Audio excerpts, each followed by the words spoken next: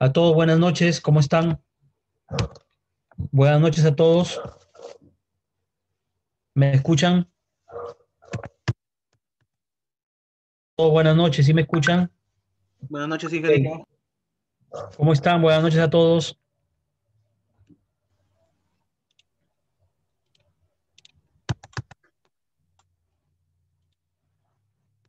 Buenas noches, ingeniero. A todos, buenas noches, bienvenidos, bienvenidas. Vamos cargando el Excel, por favor.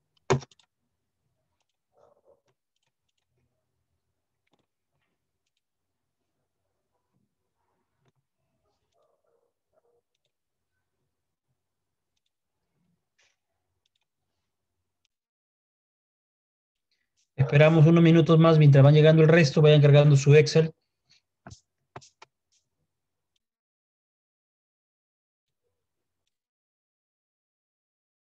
Buenas noches, Jeremy, también, buenas noches.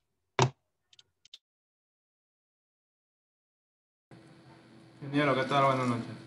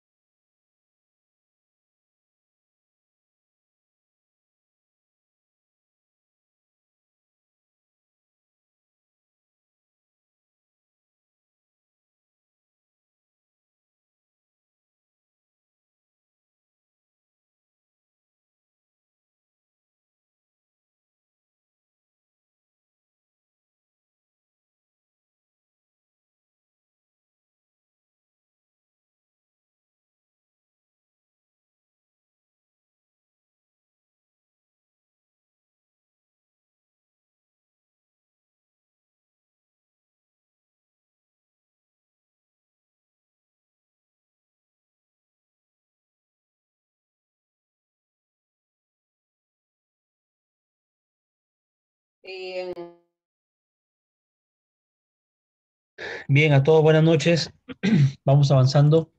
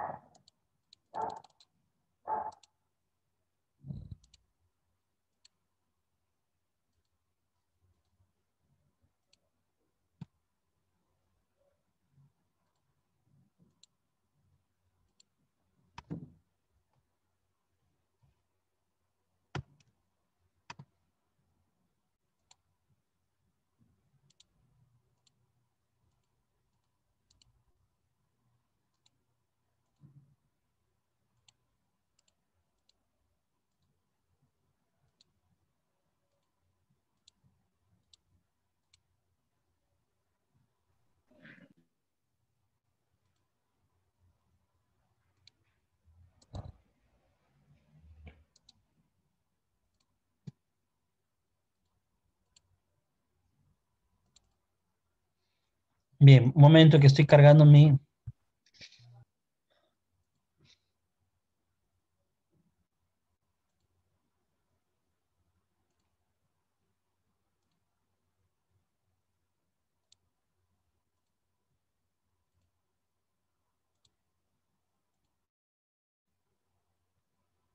A todos buenas noches, los que se están incorporando.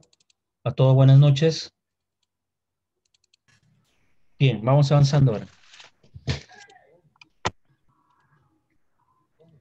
Buenas noches, Richard Alegre.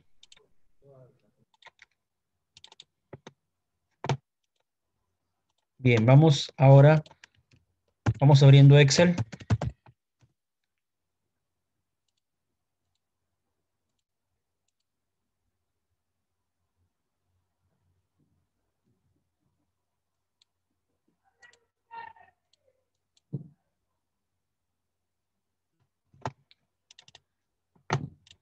Vamos entrando en desarrollador, Visual Basic.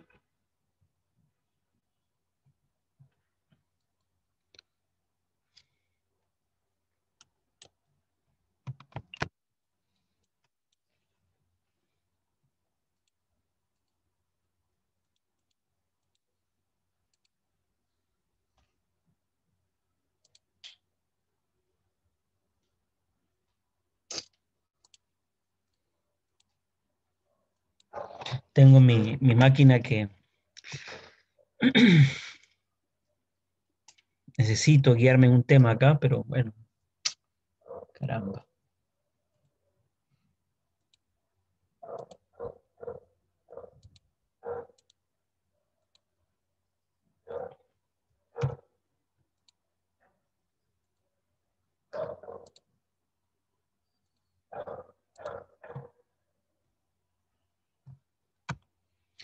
Bueno,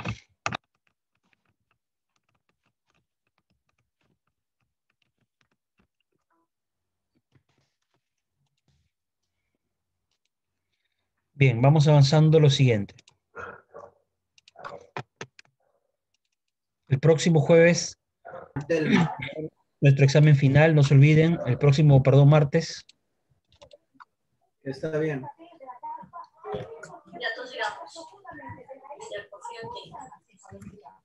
Ay, no me digas eso.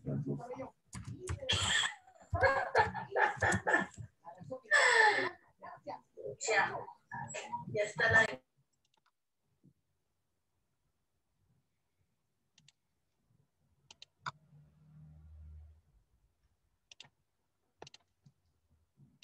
Buenas noches, Liliana.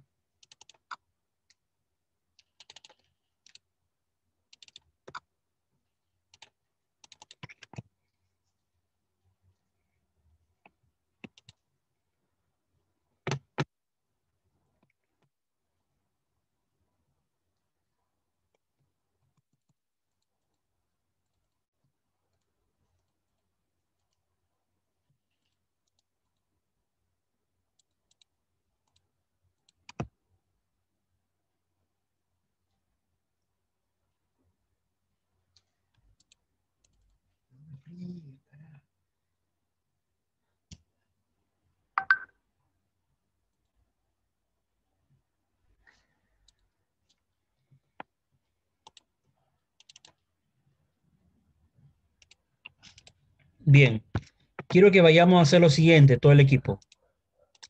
Vamos a construir este formulario que está acá y empezamos con esto, ¿de acuerdo? A ver, vamos a nuestro archivo de Excel.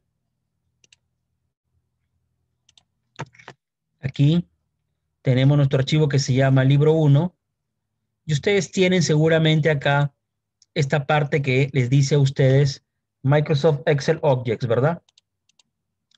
Deben tener todos ustedes esto, ¿ve? ¿De acuerdo? Ustedes tienen esto. Aquí clic derecho y vayan a insertar User for. Al insertar User for, vamos a dibujar el siguiente control.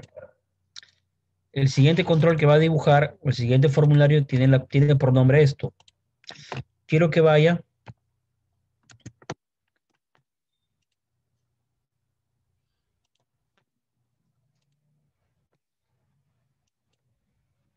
Ya insertó el formulario.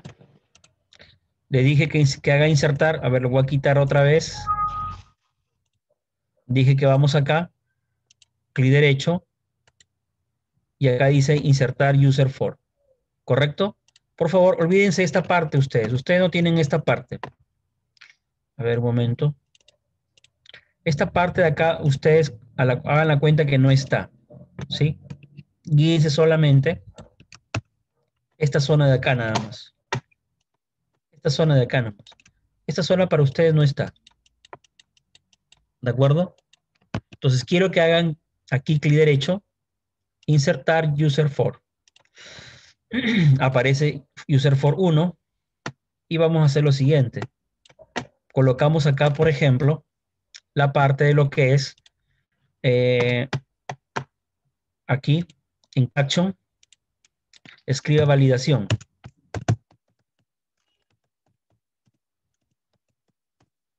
Validación. ¿De acuerdo?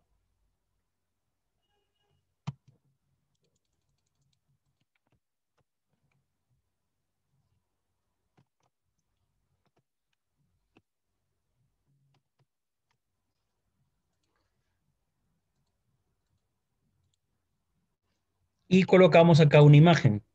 Todo el mundo corre por ella, yo.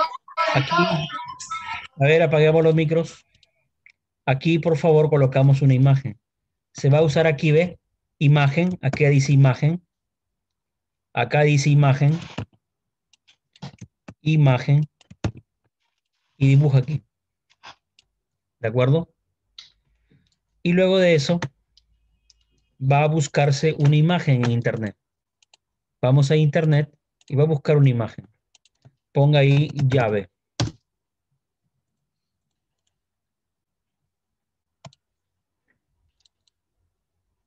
¿Ya?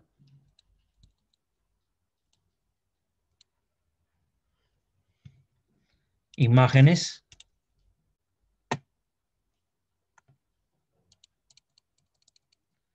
Voy a buscar una llave, por ejemplo. Búsquese una llave usted. Por ejemplo, voy a buscar esta llave de acá.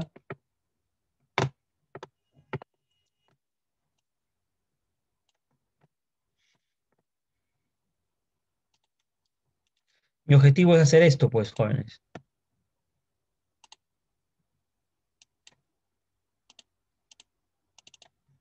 Poner la llave acá. ¿De acuerdo? Entonces nosotros estamos aquí.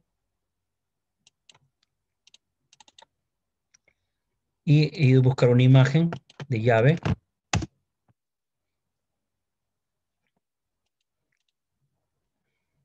Voy a hacer clic acá.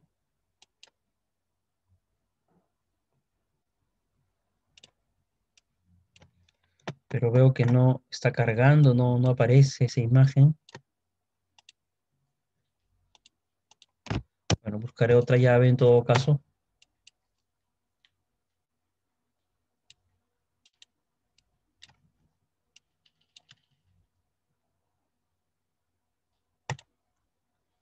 Voy a poner en vector. Vamos a ver si me deja acá. Ahí está. Guardar la imagen como. Voy a crear una carpeta en el escritorio que se va a llamar S9. Y voy a poner acá llave. ¿De acuerdo? ¿Me siguen hasta ahí? Sí, ingeniero.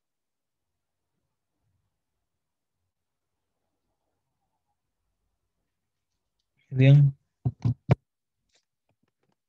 Guardar. Entonces, vamos a poner la llave acá. Y para eso, acá dice picture. Este es el objeto. Este es el formulario. ¿De acuerdo? Acá dice de veras, a propósito, quiero que le ponga por nombre aquí a este formulario que dice user for 1. Quiero que le ponga acá. Acá dice user for 1. Acá dice user for 1.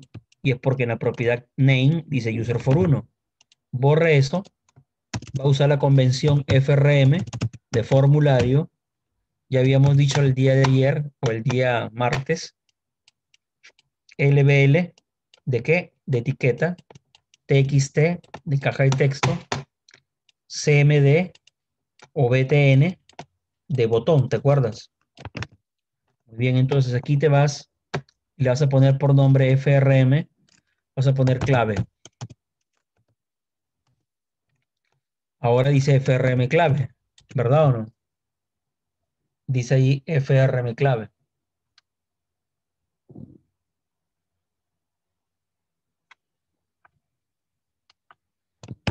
Entonces, voy acá y aquí anda la propiedad picture.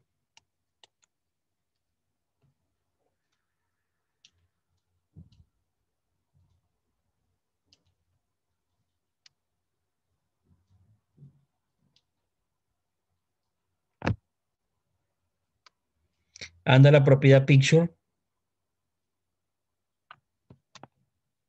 Acá dice picture. En mi escritorio he puesto la sesión 9, esta llave, y ahí aparece la llave, miren, ve. ¿Cierto o no? ¿Hasta ahí está o no? Confirmen. Ingeniero. Sí, Esa señor. llave se ve muy grande. Lo que hay que hacer ahora es ajustarlo al tamaño de este cuadrado. Y para eso tienen que ir a la propiedad. Anda la propiedad que se llama acá, por ejemplo. A ver.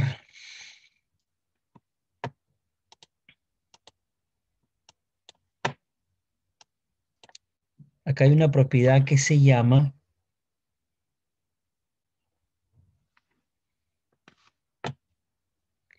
auto size, color, border color, enable.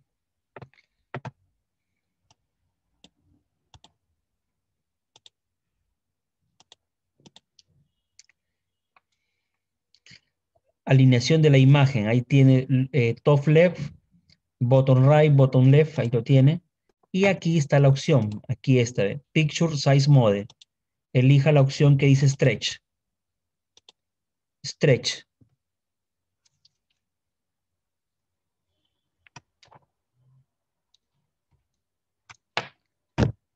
¿Ve la opción que dice stretch?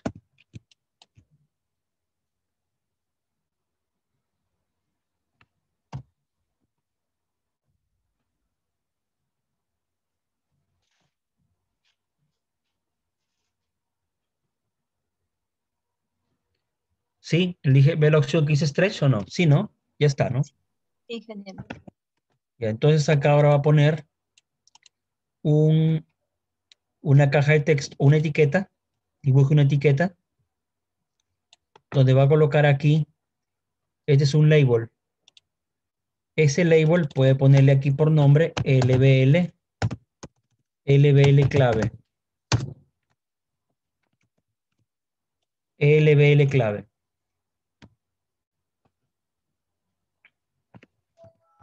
Y póngale acá en caption, ingrese password.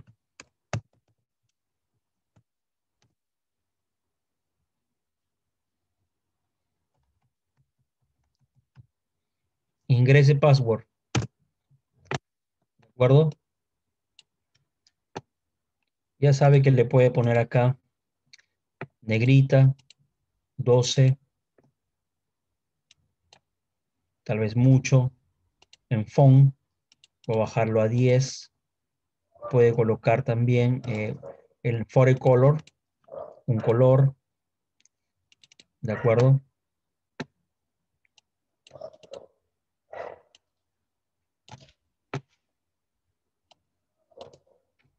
Y guárdelo esto. En el escritorio estoy guardando, sesión 9, y vamos a poner boleta. Pero póngale libro de Excel habilitado para macros. Libro de Excel habilitado para macros.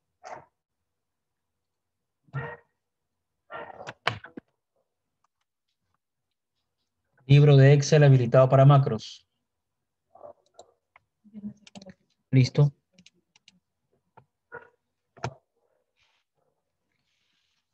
Y acá va a poner, a ver, me avisan si espero, estamos bien hasta ahí.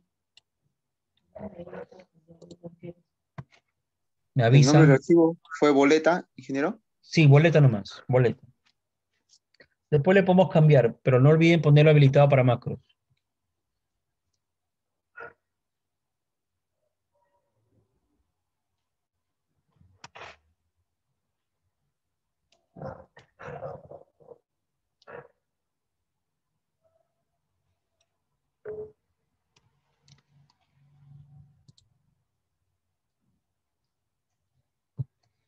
Entonces, luego de eso,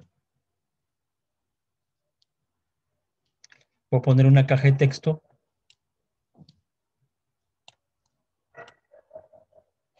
Esa caja de texto se va a llamar txt clave. Aquí está txt clave.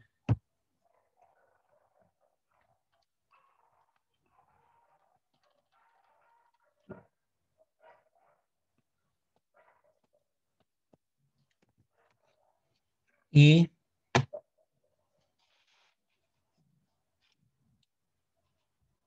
nada más hasta el momento. ¿Qué tal? ¿Cómo vamos?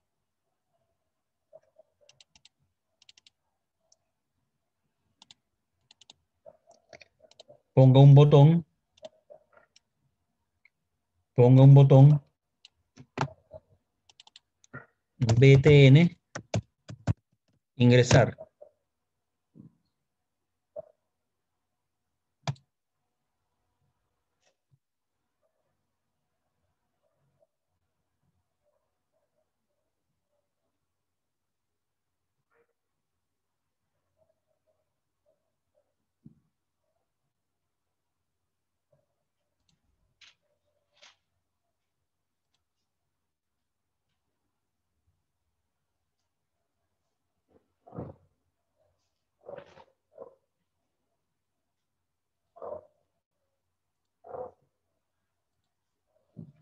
¿Listo?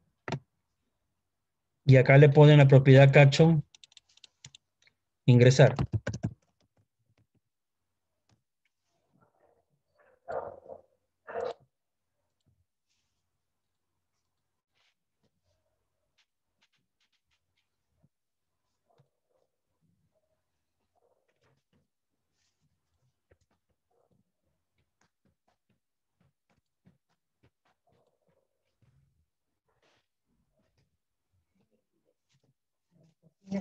¿Listo?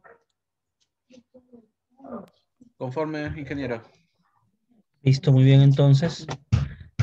Si nosotros hacemos ahora lo siguiente,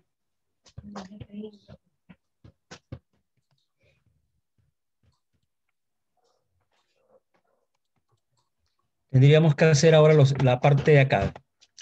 Si ejecutamos esto, tenemos esto de acá. Nosotros le vamos a establecer una contraseña, ¿de acuerdo aquí? Y cuando esté bien la contraseña, ingresa al otro formulario, ¿de acuerdo? Entonces tenemos que hacer eso. ¿Cómo hacemos eso? A ver. Ingresar. Quiero- Entonces con el Hola, botón del amor. ¿alguien me habló? No, no. Listo. Entonces, ¿alguien me habló o no? No, no. No, listo. Ahí.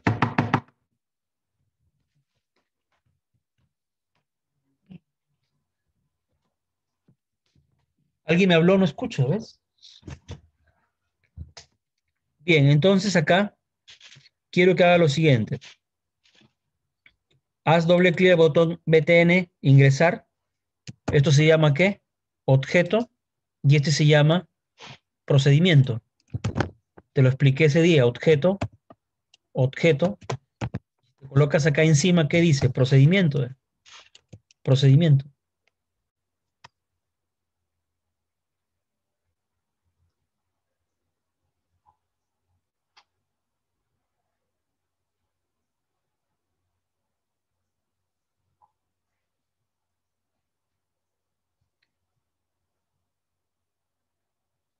Muy bien.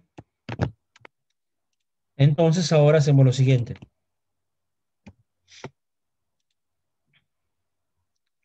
quiero que si la contraseña, vamos a hacer esto. Si la contraseña es 2014, que nos arroje un mensaje. Mira acá, a ver. Vamos a hacer esto. Atención. Escriba acá. Si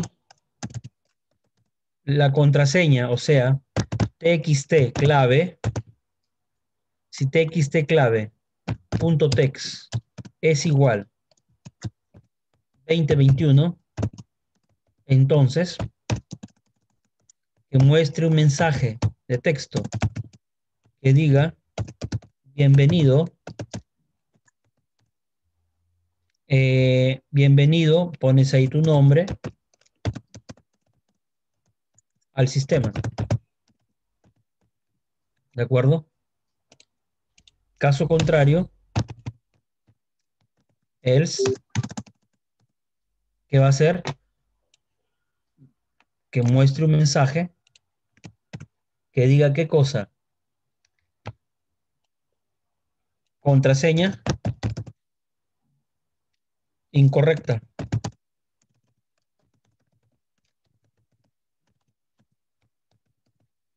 Vuelva a ingresar la clave, ¿de acuerdo?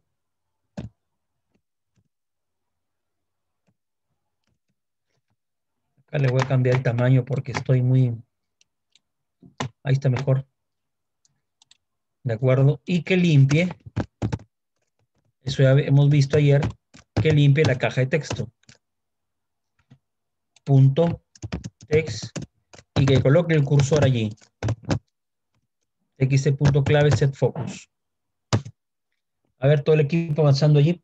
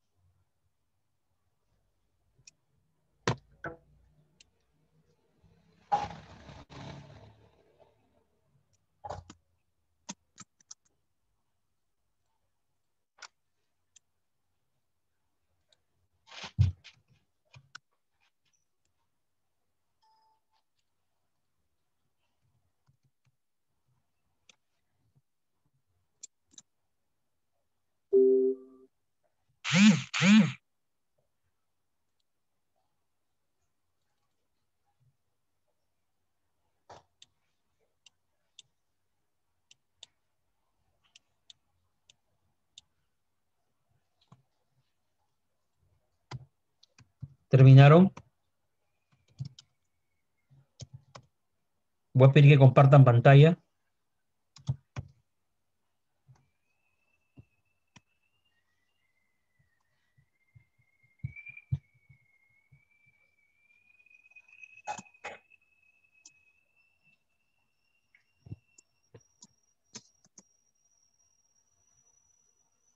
¿Qué tal?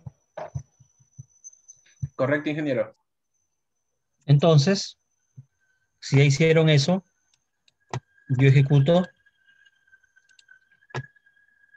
Ay, ay, ay, acá.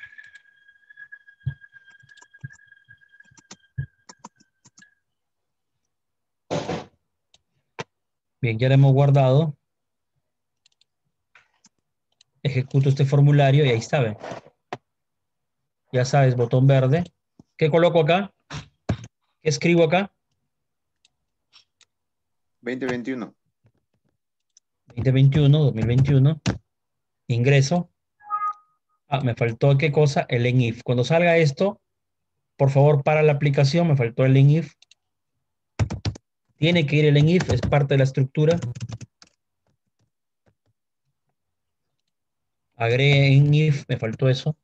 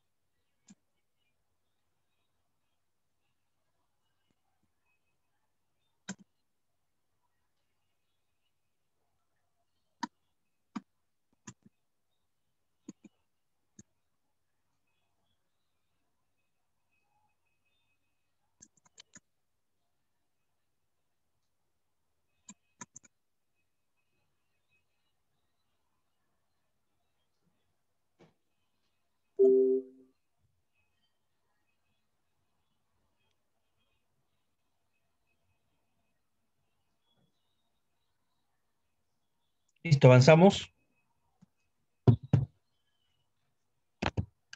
Entonces acá corremos la aplicación 2021, ingresar. Bienvenido Dilberto al sistema. Aceptas. ¿De acuerdo? Pero en el caso de que haya escrito mal la contraseña, ingreso, contraseña incorrecta. Vuelva a ingresar la clave, acepto y me hace esto. Me coloca aquí, me limpia y me coloca acá. ¿Hasta ahí estamos o no? Confirmen.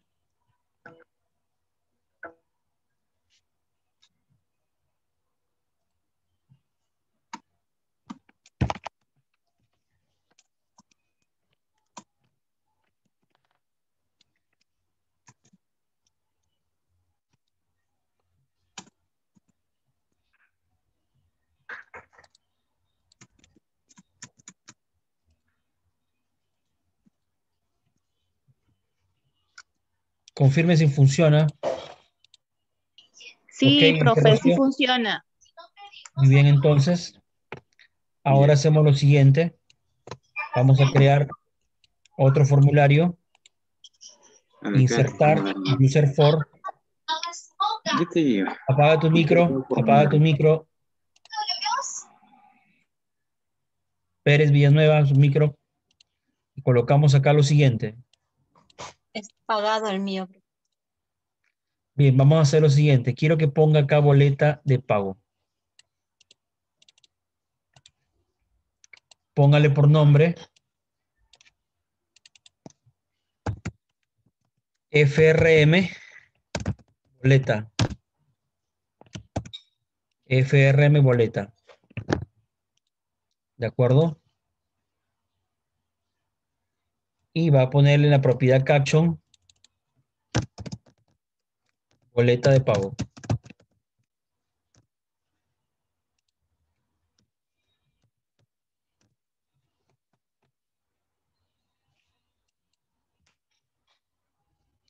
Escribimos acá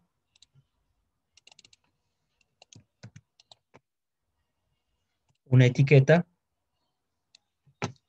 donde van a colocar acá LBL título.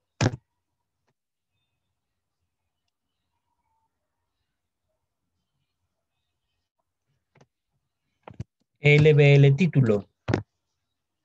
Es un label, por tanto tiene que ir ¿qué cosa?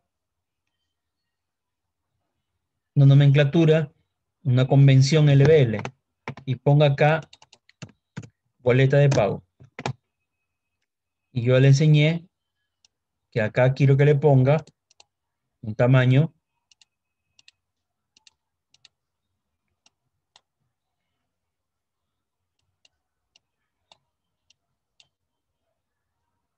lo centra aproximadamente, le pone un color, ¿de acuerdo? Siempre guardando.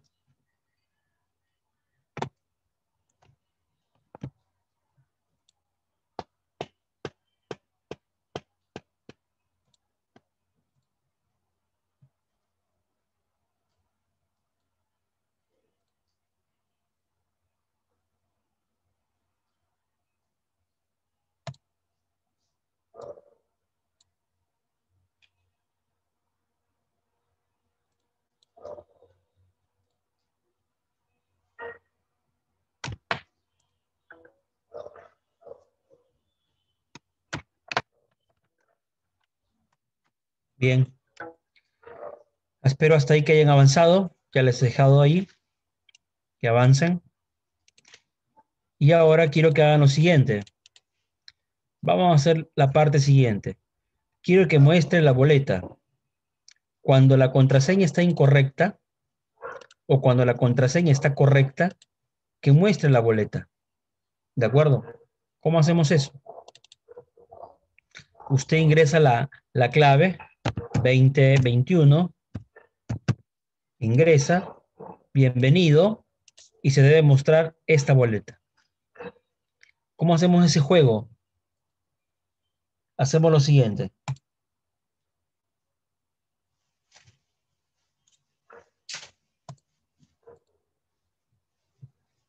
se va acá, a clave, ingresar, y aquí le pone el nombre. FRM le hemos puesto ¿qué? Boleta. Punto show. Show para mostrar. Ponga eso, por favor.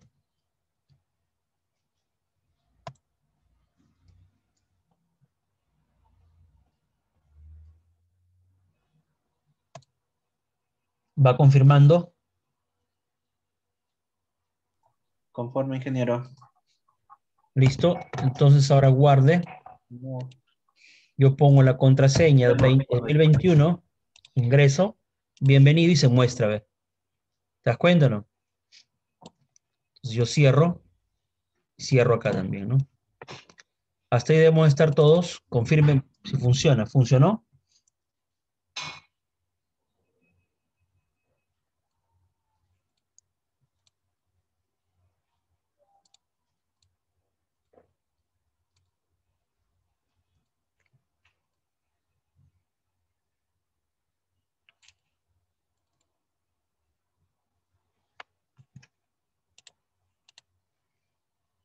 Muy bien.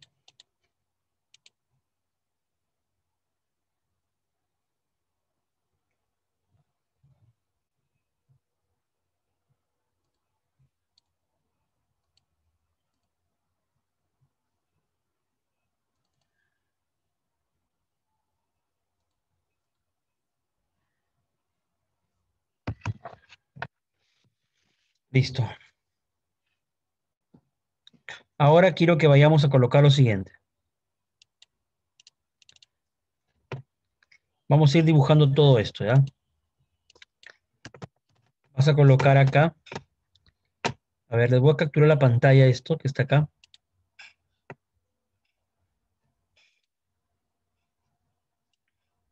Y se los voy a pasar por WhatsApp.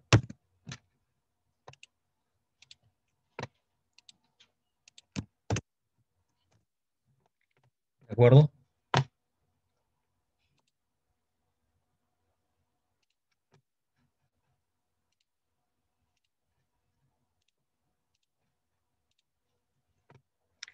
Muy bien, entonces empezamos con datos personales.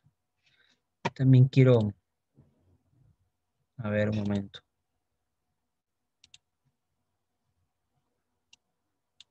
Capturar esto.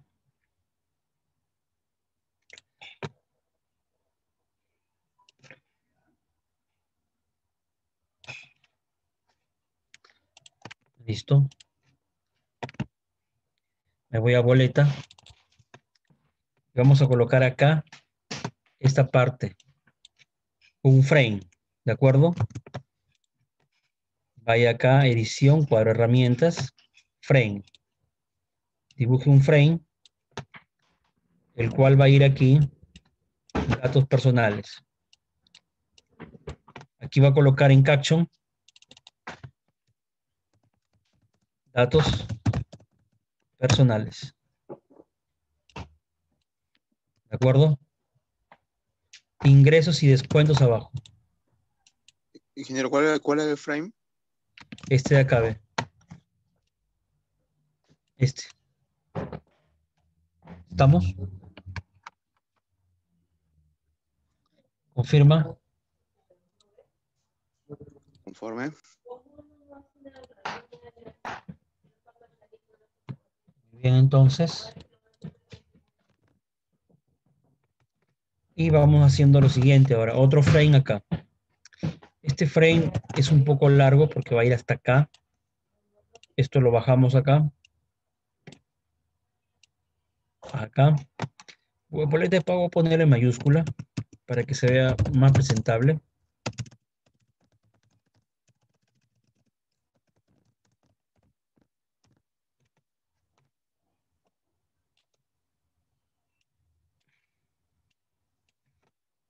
Y acá va a ir otro frame aproximadamente.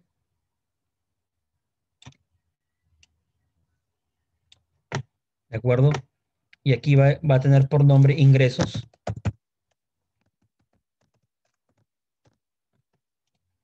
Acá va a ir otro frame que va a tener por nombre descuentos.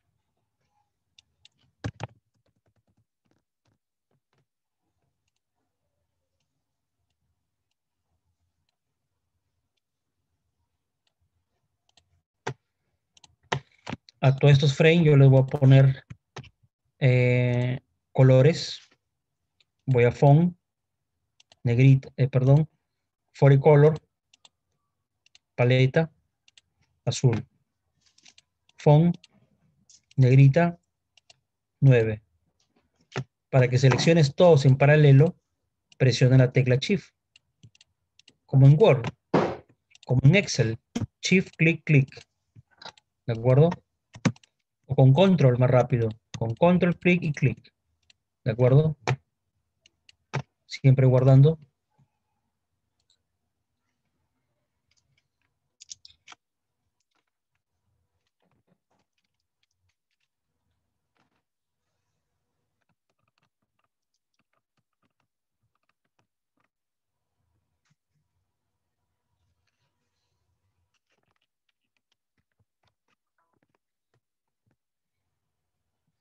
¿Estamos? Abajo van a ir botones. Calcular, ingreso nuevo y salir. 4 botones.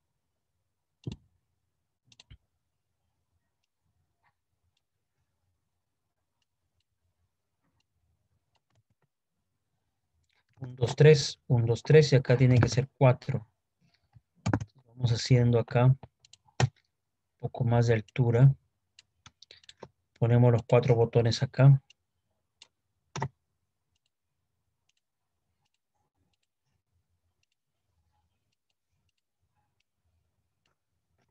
Le hace un clic y luego hace un clic acá, más rápido, ¿no? Para que todos los botones estén al mismo tamaño. Otra vez. Hago un clic en botón de comando y hago un clic aquí, ¿ve? Y ya no estoy arrastrando y moviendo hacia la derecha, redimensionando para ganar tiempo. ¿Ya?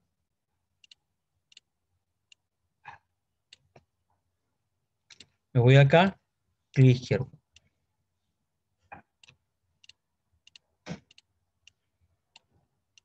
Todo el equipo trabajando. BTN calcular. BTN de botón calcular. Acá se va a llamar calcular, como te enseñé el martes. Acá calcular.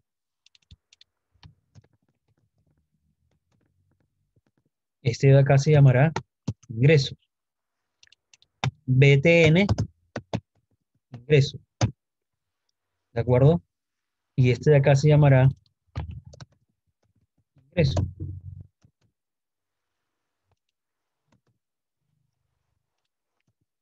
Nuevo. BTN. Nuevo. Y este será nuevo. Salir. BTN salir. Y acá abajo será salir.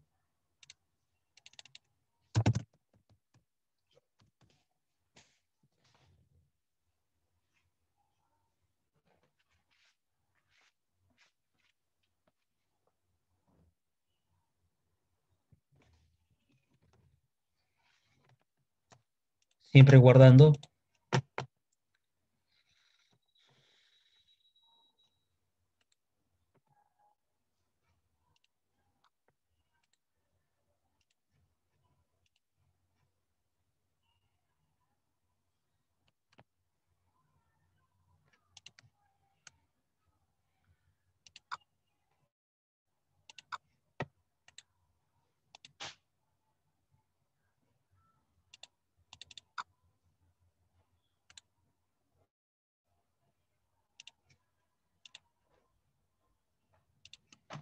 ¿Terminaste?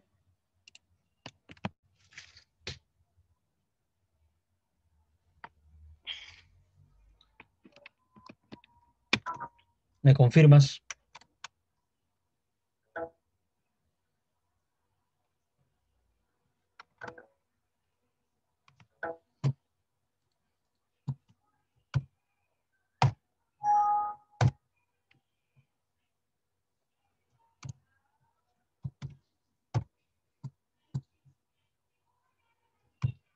Hola.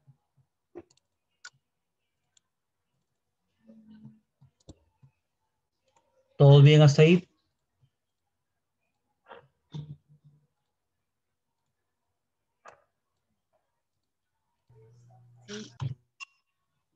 Si me Un escuchan, minuto, ingeniero. ya.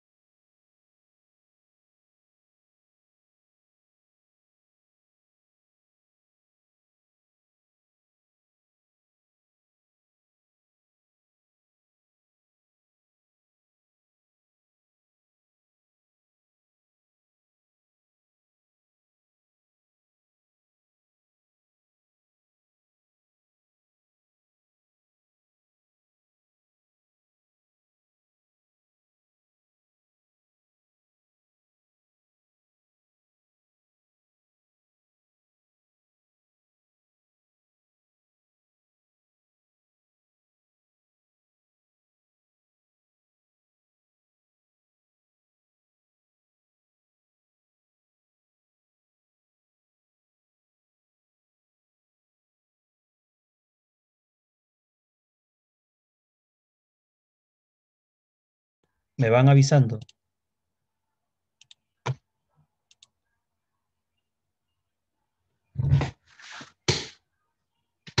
¿Listo? Confirmen.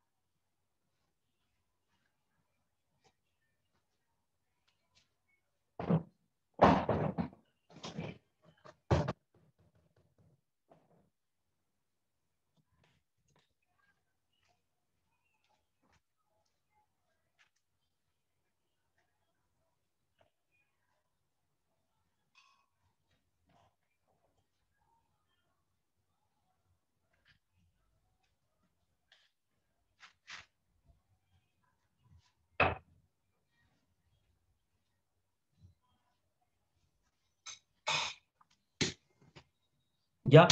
¿Qué tal? ¿Avanzamos? Supongo que ya, ¿no? Hola. Muy bien, listo. ¿Sí me copian? Juan. Sí, ingeniero. Sí, Bien. ingeniero.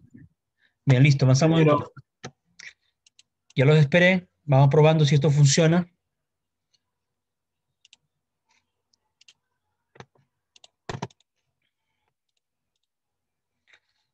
Hacemos un clic en boleta, en clave. Ejecutas 2021. Ingresas. Bienvenido al sistema, tu nombre. Y ahí estamos, ¿no? Cálculo, ingreso, nuevo y salir. Voy a programar, vamos a programar de una vez el salir. ¿Ya? ¿Sabes qué? Sería bueno que cuando tú ingreses, bienvenido, pero cuando tú hagas salir, mira, se va a cerrar esto, pero aunque podríamos hacer esto mejor. Anda boleta, salir y ponle un en. Un en para que se finalice todo. En. Ponga en, por favor.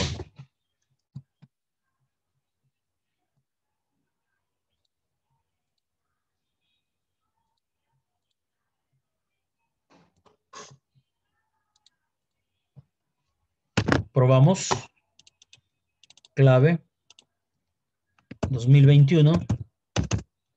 Bienvenido. Salir y listo. Funciona. Y sale todo, ¿no? Listo. Ahora vamos a hacer lo siguiente.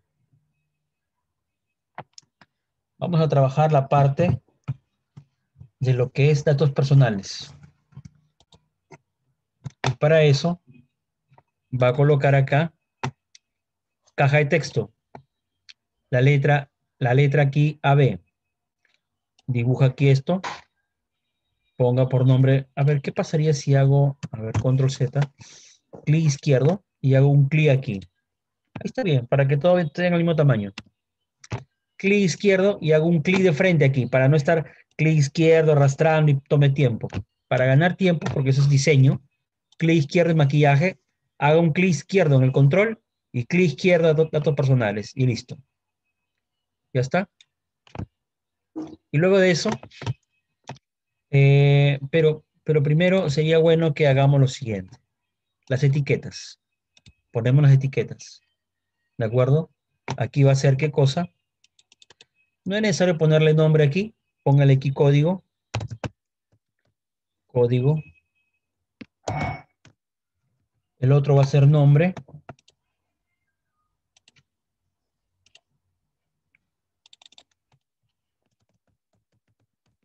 Nombre. Apellidos.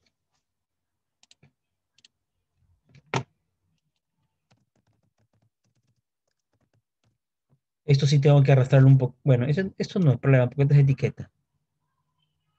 Ahí. Hay que darle un poco de... Acá hay que bajarlo en todo caso. Necesito un poco de espacio acá. Y acá viene fecha.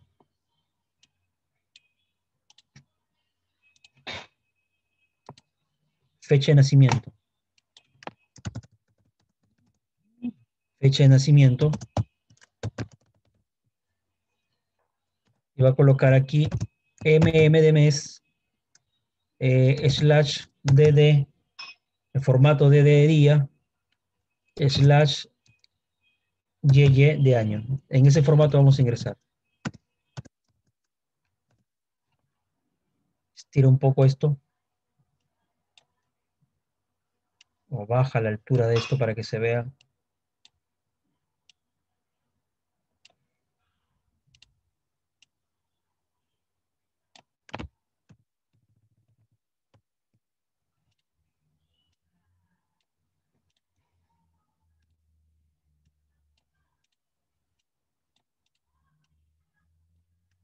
Guardamos. Estos colores pueden quedar. O si no, después le podemos cambiar a negro, ¿no? Luego de eso vamos a poner acá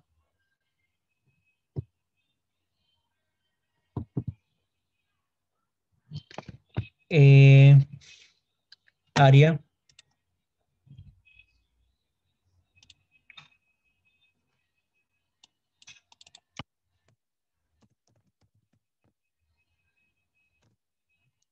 cargo,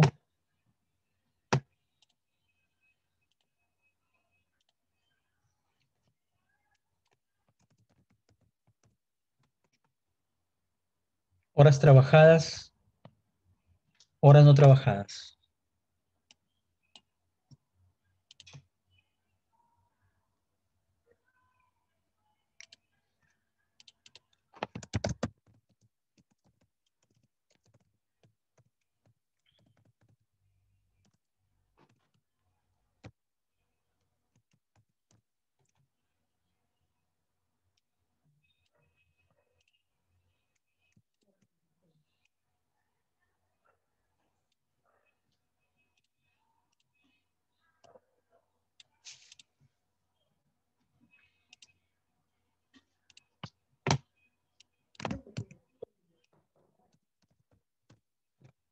Horas no trabajadas. Recuerden que acá voy a colocar cajas de texto, ¿ah? Acá voy a colocar cajas de texto. Aquí va a ir caja de texto, TXT, TXT, TXT, TXT y TXT por acá, ¿ah? No tengan cuidado ahí. Y eh, pago por hora.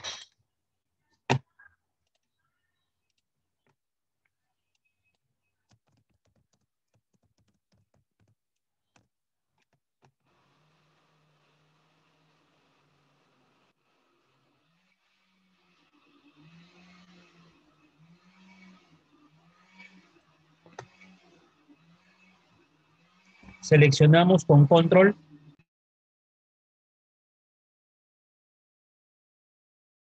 y cambiamos el color en forecolor, negro.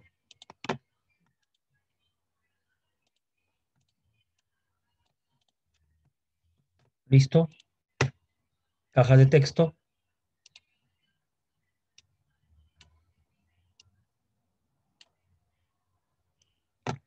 Este se va a llamar TXT código. O sea, el mismo nombre, la convención TXT y el nombre que estamos poniendo pues en el label, ¿no? Para que te guíes. Aquí va a ser ¿qué cosa? El nombre.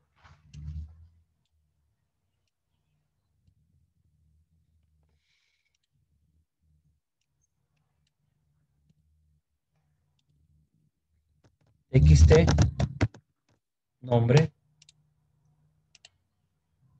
TXT apellidos.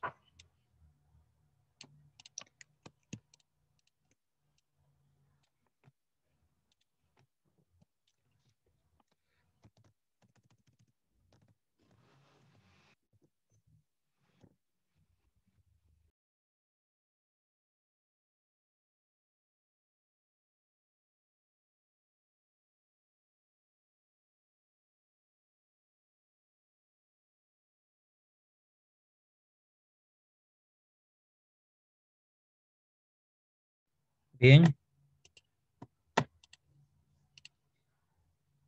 TXT horas trabajadas.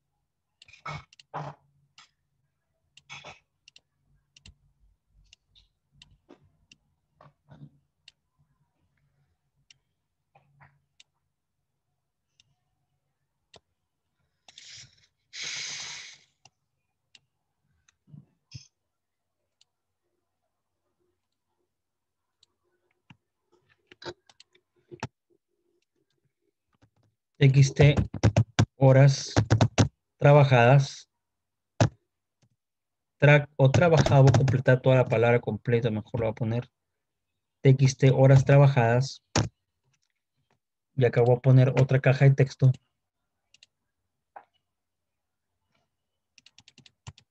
TXT horas no trabajadas.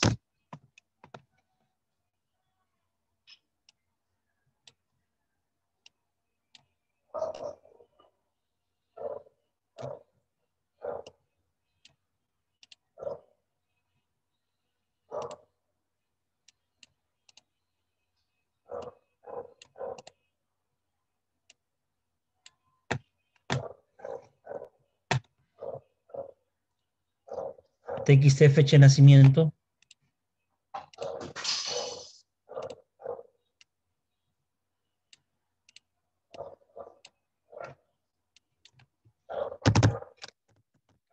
Fecha NAC. Fecha de nacimiento voy a poner. Para que no tengan problemas también ustedes.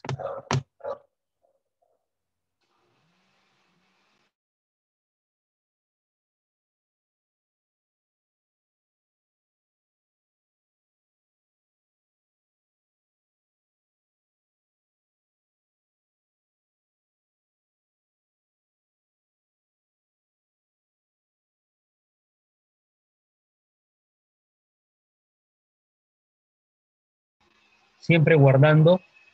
Siempre guardando. Y acá le pones por nombre. TXT Pagora.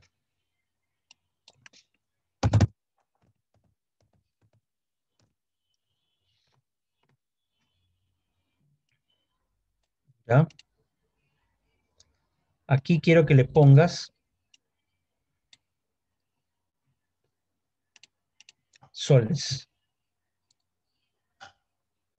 Vas a dar espacio, espacio, espacio, S, slash punto.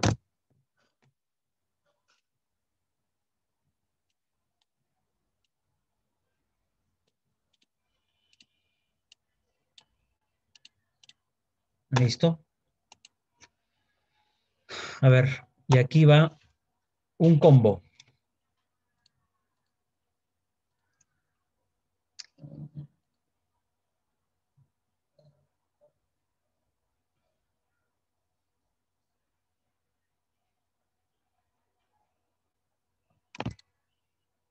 Ah, aquí no es, este no es área, aquí hay que cambiarlo. Mucho cuidado aquí un momento. A ver, hasta ahí, ¿cómo vamos? ¿Cómo va el equipo? Todo bien, ingeniero. Bien, muy bien.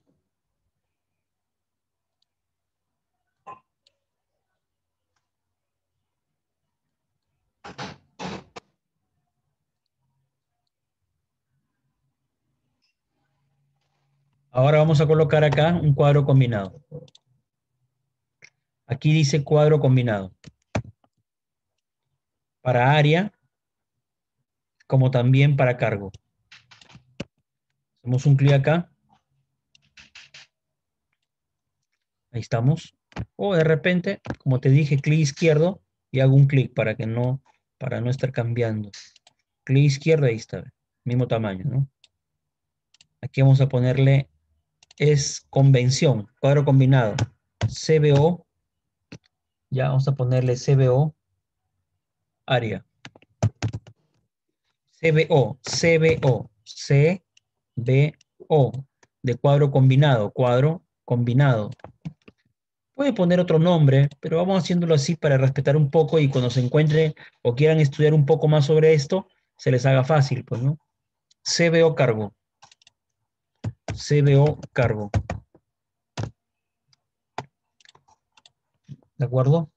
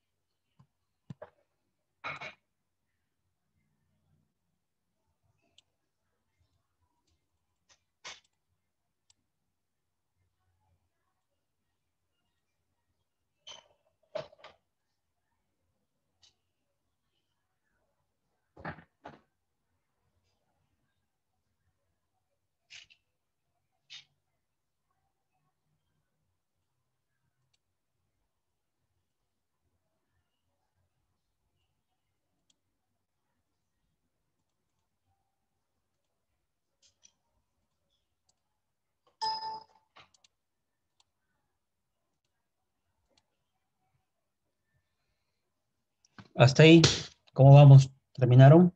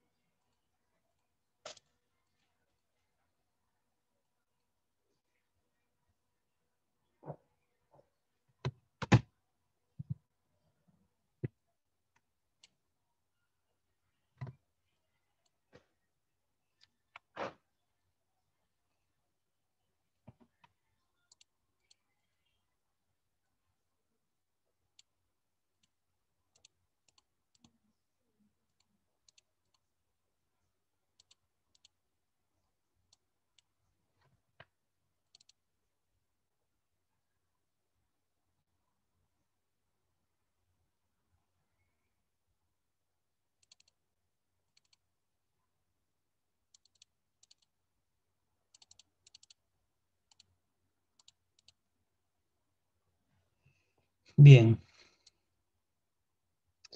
un momento, quiero ponerle acá unos nombres.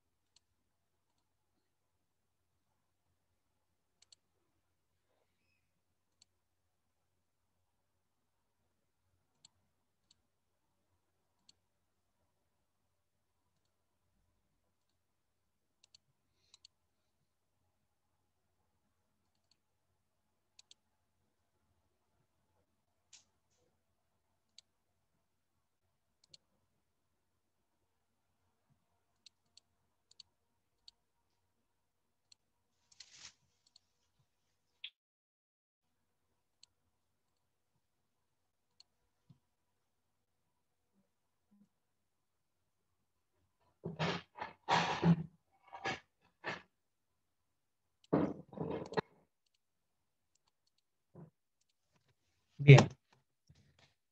Entonces, cuando yo corra la aplicación, a ver, atención, ya los esperé también. Pongo aquí 2020 o 2021. Hago clic en ingresar. Bienvenido, Edilberto, al sistema, tu nombre. Y vas ingresando el código, apellidos, y vas a ir ingresando el área, ¿ve? Pero el área está vacía con el cargo, ¿ve? ¿De acuerdo? Entonces, ¿qué vas a hacer ahora? Quiero que te dirijas a la hoja, a Excel. Vamos a tu Excel. Quiero que vayas a una hoja 2 y aquí escribas áreas. Voy a poner acá logística, recursos humanos, finanzas, operaciones, mantenimiento,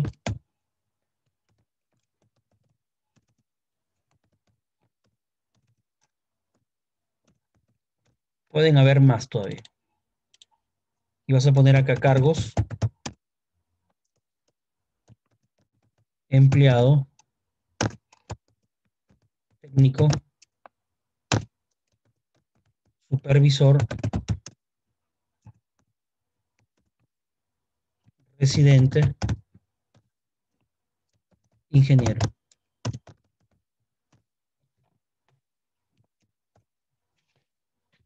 Te espero.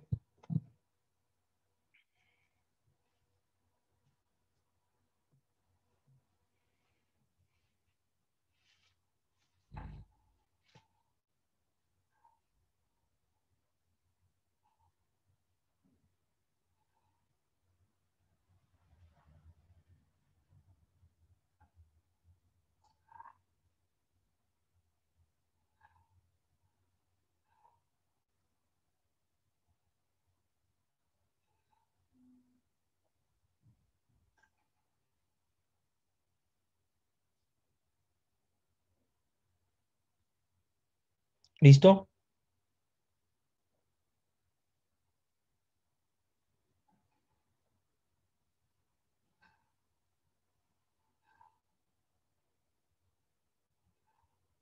Avanzamos.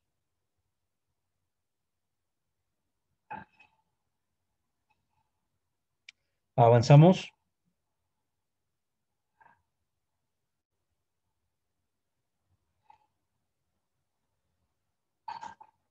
Listo, ingeniero. Y ahora vamos acá. Seleccione área. El query. Y ese control lo va a alimentar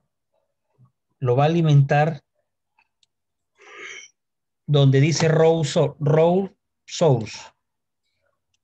Seleccione el control y ubique la propiedad Russo. row source. Aquí ve. Pero falta algo. Quiero que por favor ponga acá un nombre de rango. Quiero que todo esto le ponga por nombre áreas. Nombre de rango. Seleccione y escriba acá área. Área. Y aquí también seleccione y escriba cargos.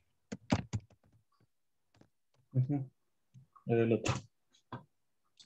No, Dos sí. rangos. Son dos rangos. Dos nombres de rango. Ahí están viendo. Así Estos vamos. dos rangos están acá. Áreas, cargos. ¿Cierto?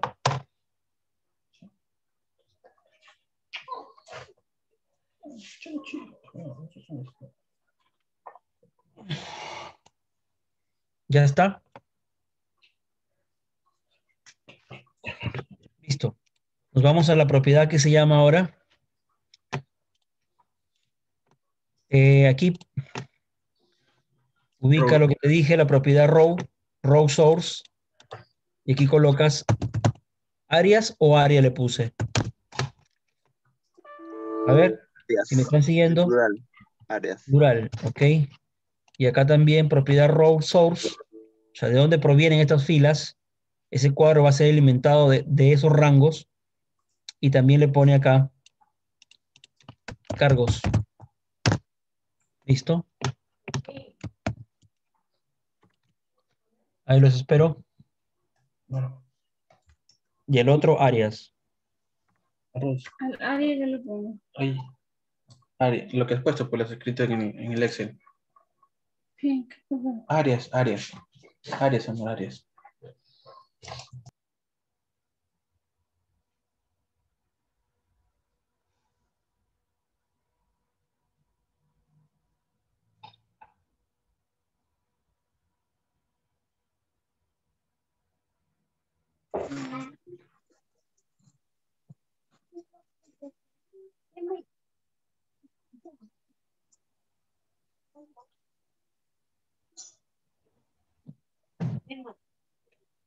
Ay, ay, ay.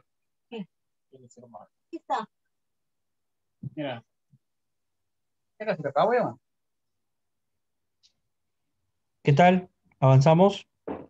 Profesor, cuando le has puesto no interesa el tema si es minúscula o mayúscula, o tienes que ponerle igual. Me falta los No, cuatro puede de ponerlo abajo. minúsculo también. Ah, ya. Entonces, cuando yo ejecuto, me voy a boleta, o perdón, clave, 2021, 2021 ingreso, bienvenido, y ahí estamos, ¿no? Vean ahí, hay que estirarlo un poco, ¿ve? No se ve bien. ¿De acuerdo? Ahí está, ¿ve?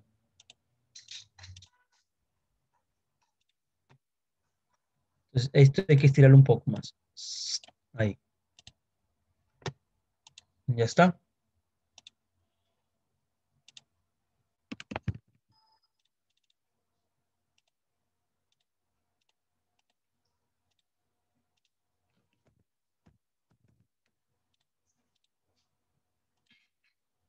Y ahí estamos. ¿Funciona o no?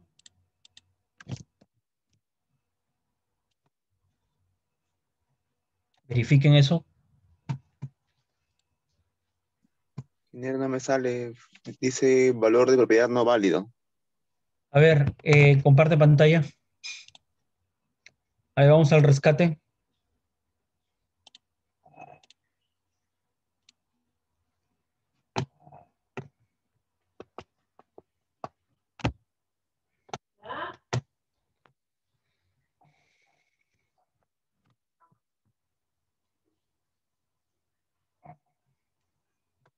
A ver, vamos a tu Excel, vamos a tu Excel.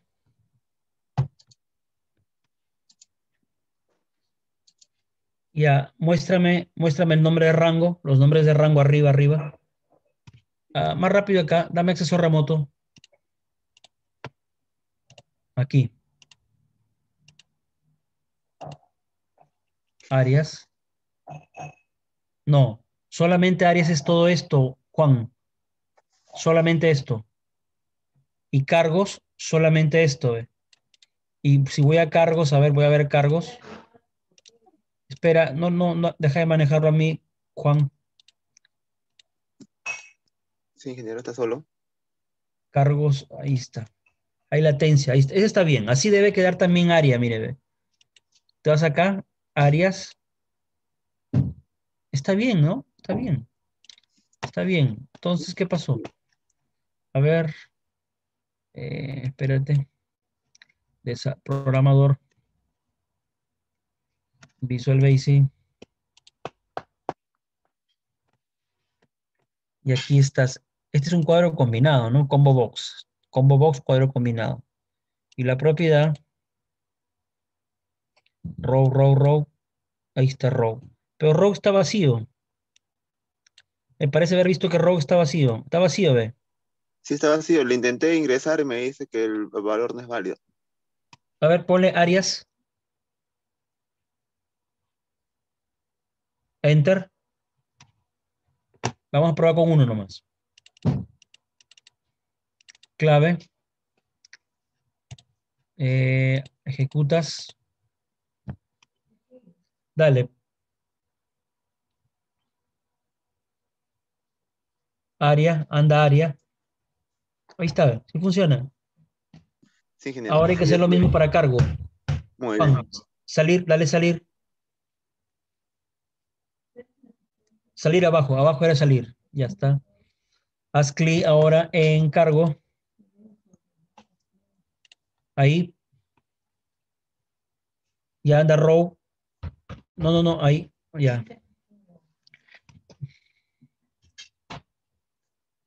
Cargos. Enter. Y ahora sí, corre la aplicación, anda clave, FRM clave. No, no, colócate en, ahí cierra, cierra. Doble clic a clave. Ya, es el orden. Lo que pasa es que hay una jerarquía, un orden, ¿no? Por eso sale ese mensaje. Ya está, ingeniero. Gracias, gracias. Ok, listo.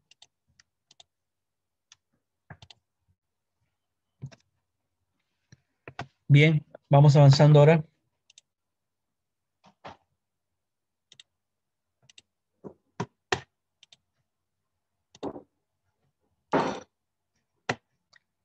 Entonces, ahora tenemos que hacer lo siguiente.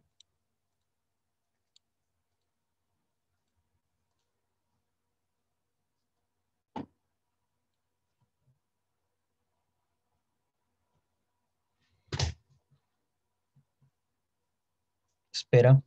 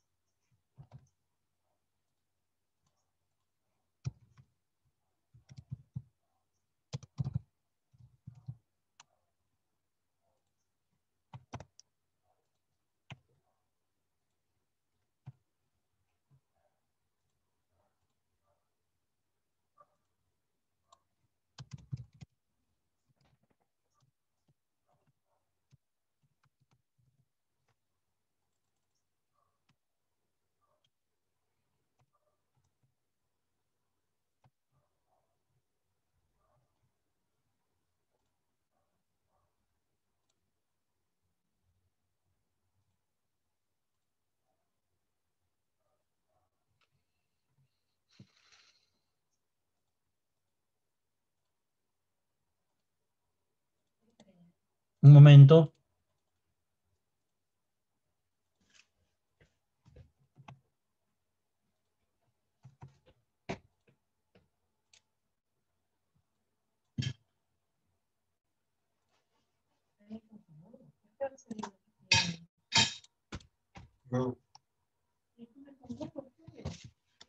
Bien, vamos a proceder ahora a hacer lo siguiente. A ver, vamos a falta todavía. Vamos a la parte de abajo. Ingresos, sueldo bruto,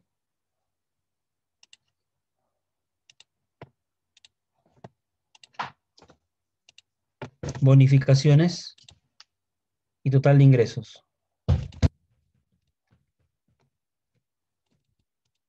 Escriben ahí sueldo bruto,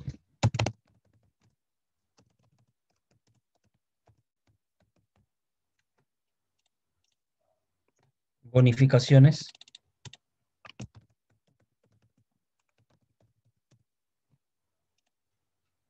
total de ingresos.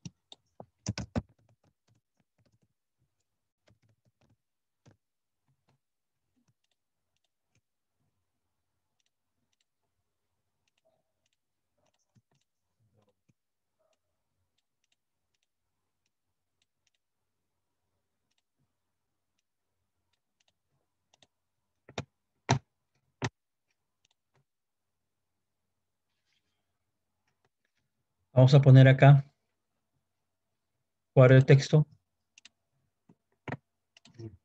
cuadro de texto, cuadro de texto.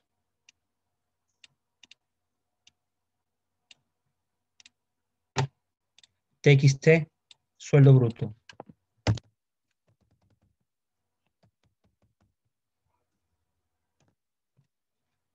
TXT, bonificaciones.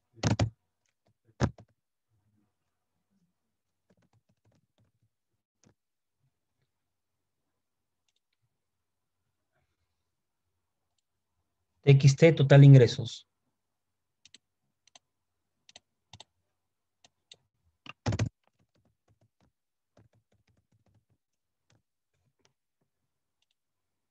¿Ya? Guardas los descuentos.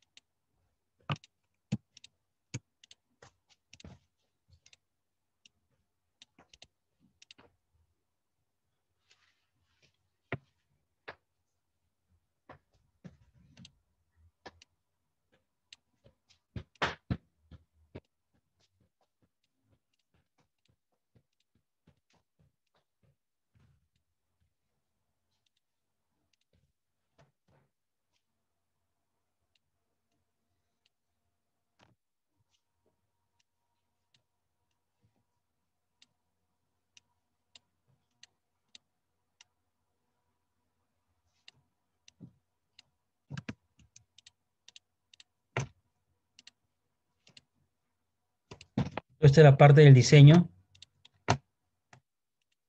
Cajas de texto.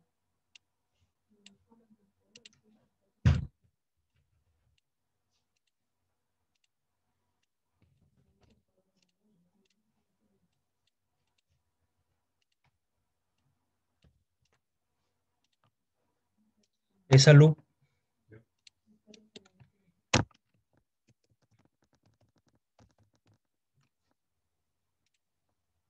AFP.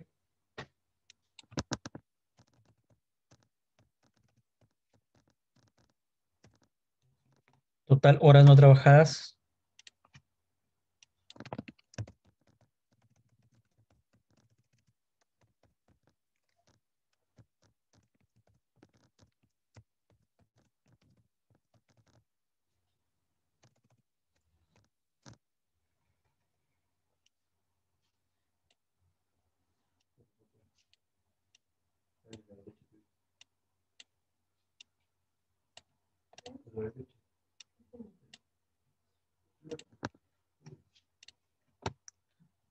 Total descuentos.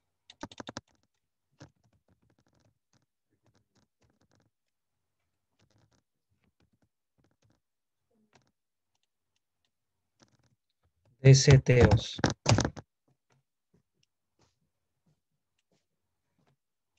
TXT, esa loop.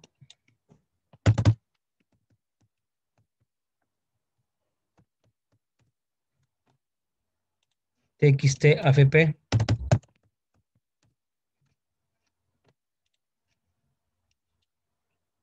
TXT, horas no trabajadas.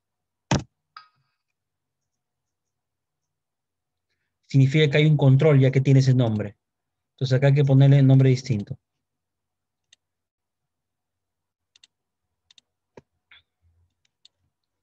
TXT, horas, NT. TXT, horas, TXT, horas, NT, no trabajadas. TXT, total descuentos.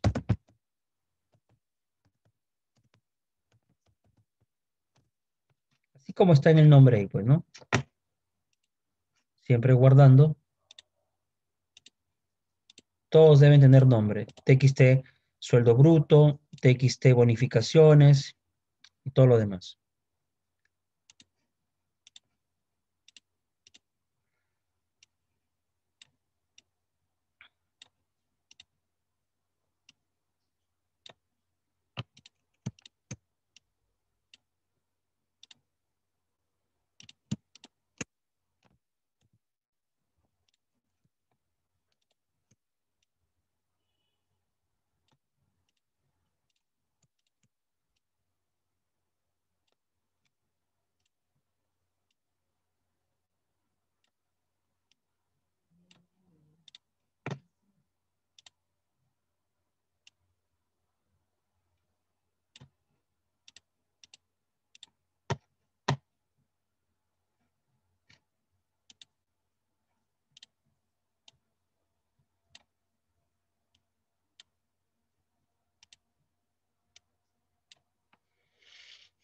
¿Terminaron hasta ahí?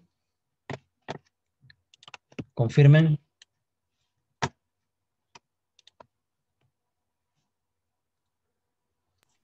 Sí, A ingeniero. los, dime, Sí, terminamos.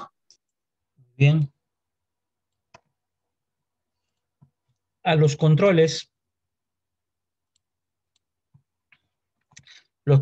como horas trabajadas, horas no trabajadas, pago por hora en soles, bonificaciones y e-salud, primero las de arriba.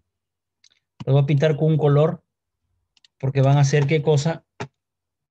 Le voy a poner bad color y le voy a poner un color diciéndome que esos son, digamos, las celdas que yo tengo que ponerle datos. ¿De acuerdo? Que yo tengo que ingresar esos datos.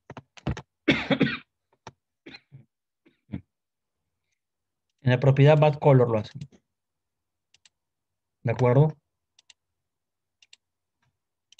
Ahí tienen.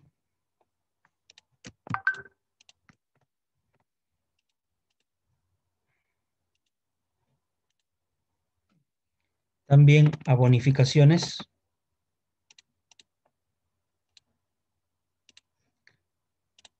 Y también hay salud.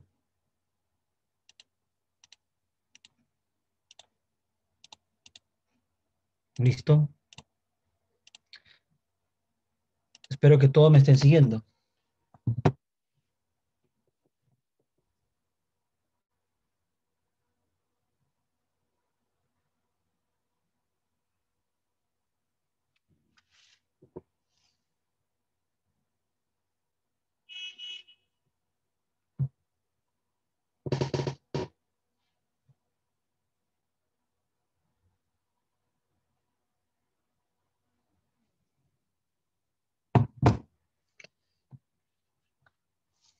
Muy bien.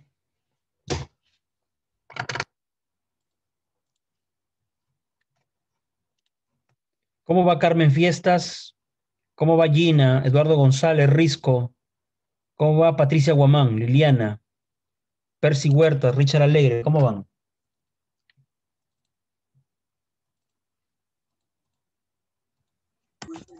Ahí estamos avanzando, profesor.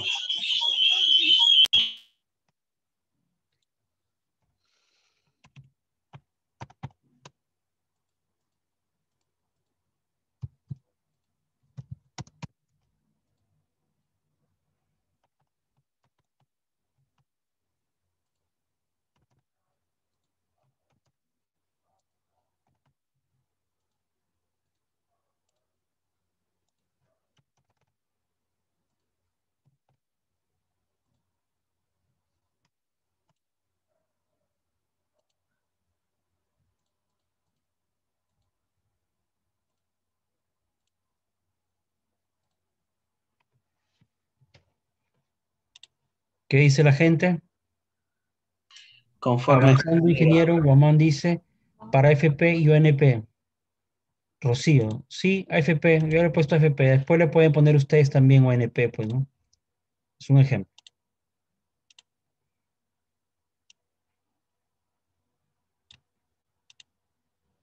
Muy bien, entonces, ahora viene la parte interesante. Ahora sí ya terminamos, ahora vamos viendo cómo va quedando esto. 2020 o 2021. Y comenzamos el ingreso.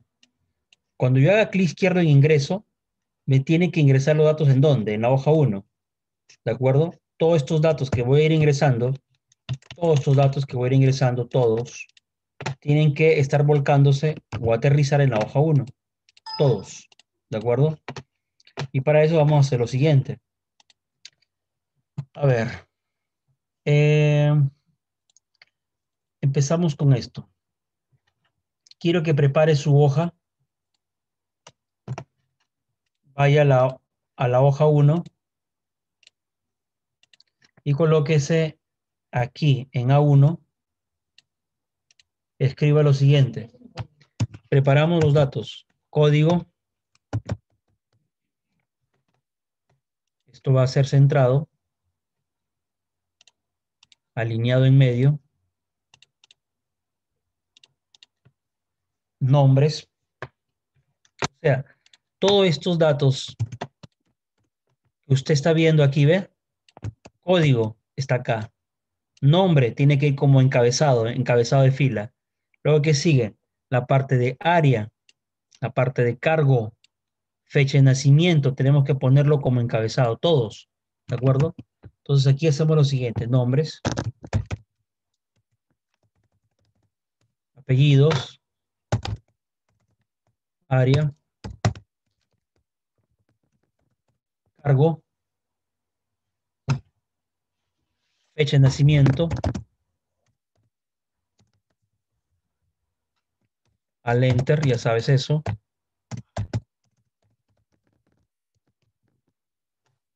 doble clic acá, horas trabajadas,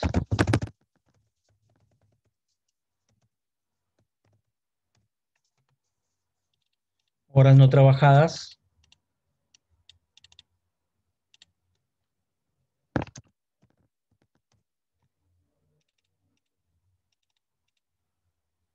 pago por hora,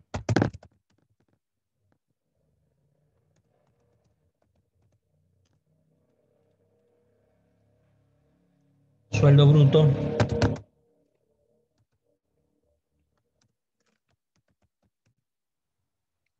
bonificaciones,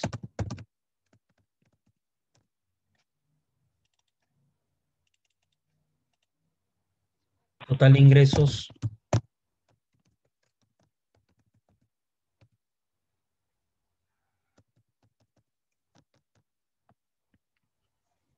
de salud,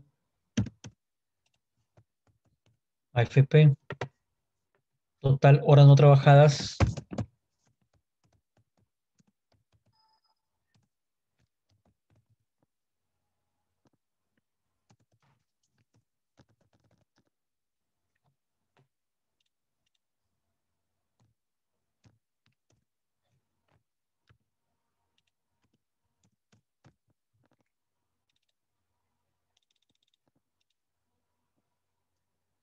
total descuentos, neto.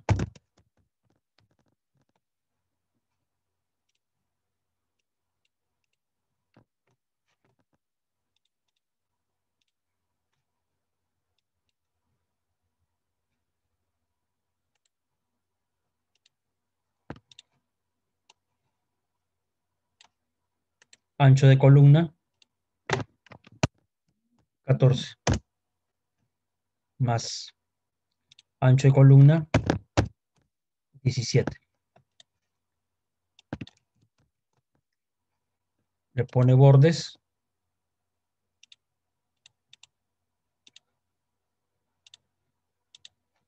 listo. Hasta ahí estamos, todos. ¿Terminaron?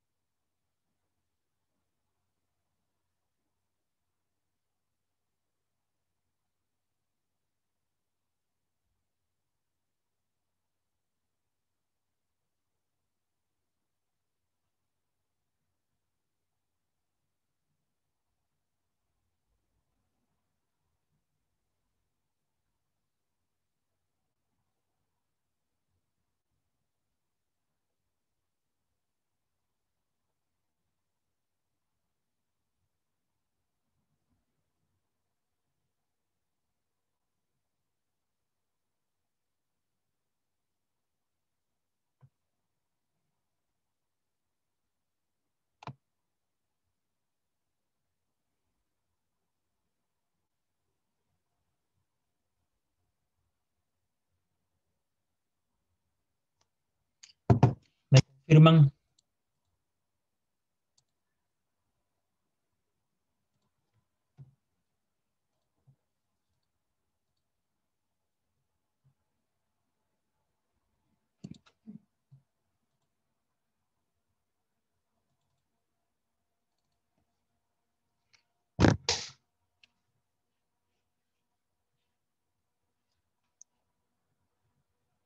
Ingeniero, para seleccionar el ancho columna, ¿dónde era? Por favor, disculpe. Selecciono yo todo, todo seleccioné. clic derecho, ancho y columna. A cualquier celda, sobre cualquier encabezado de columna, mejor dicho, H, L, M, N, O, clic derecho, acá dice ancho y columna. Sobre cualquier letra, el encabezado de columna. Y ahí le pone 17, ¿no? Correcto.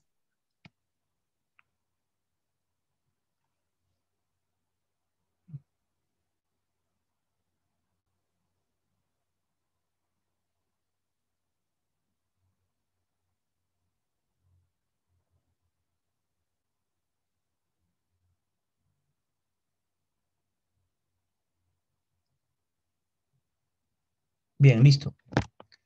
Entonces ahora vamos a la otra parte ya. Vamos a trabajar con el botón ingresar, por ejemplo.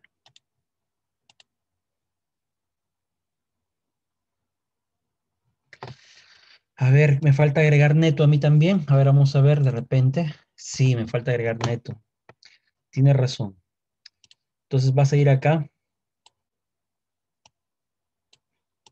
y quiero que pongas neto.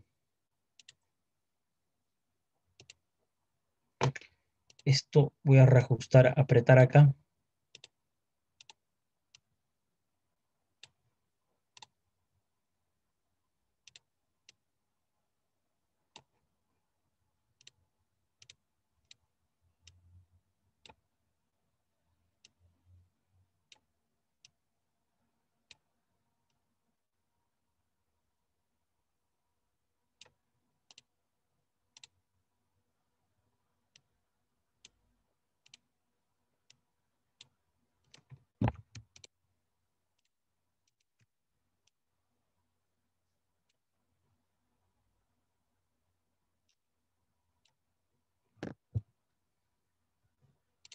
Ya.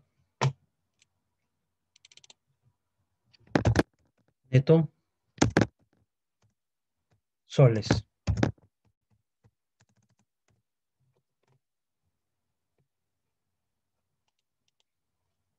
Negrita.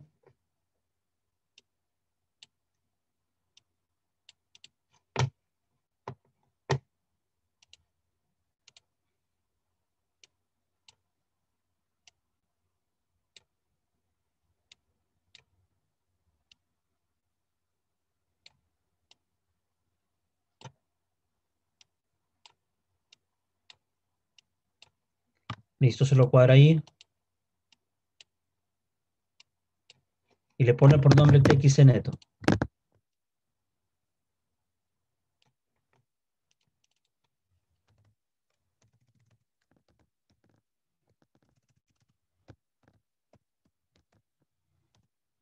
¿Ya? A esto le puedes poner un color.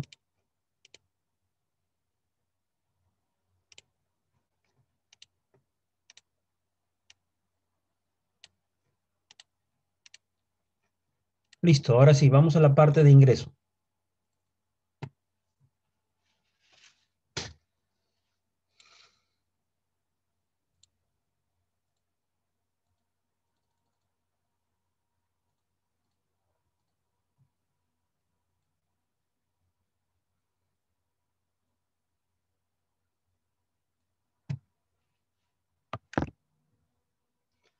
Vas a dar doble clic al botón ingreso y vas a escribir lo siguiente.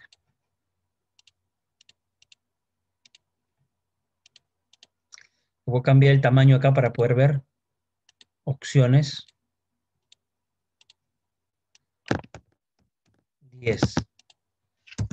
Colocamos. Sí. TXT código punto text es igual al vacío. O sea, no hay nada.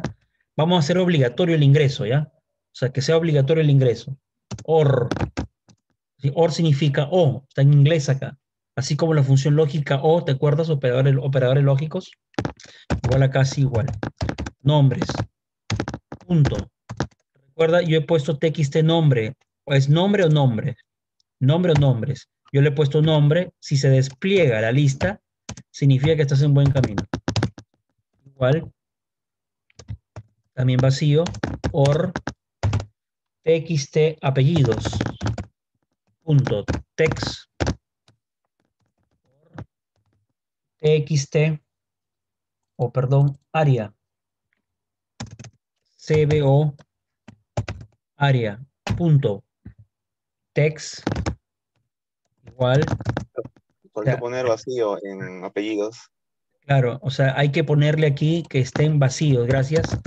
Hay que ponerle que si están vacíos, si código o el nombre o el apellido o área se encuentran vacíos, que ejecute una acción de obligación, que es lo que vamos a hacer.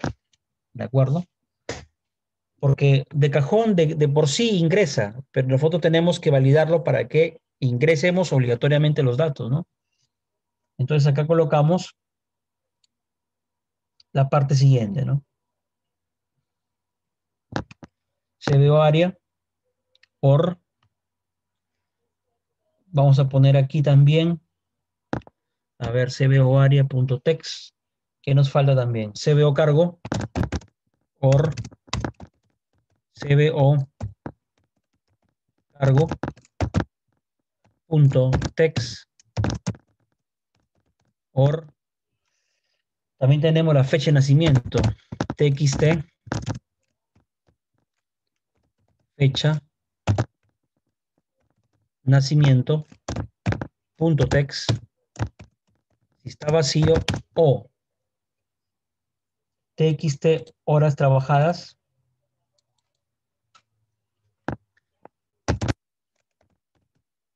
horas trabajadas punto text o txt pago por hora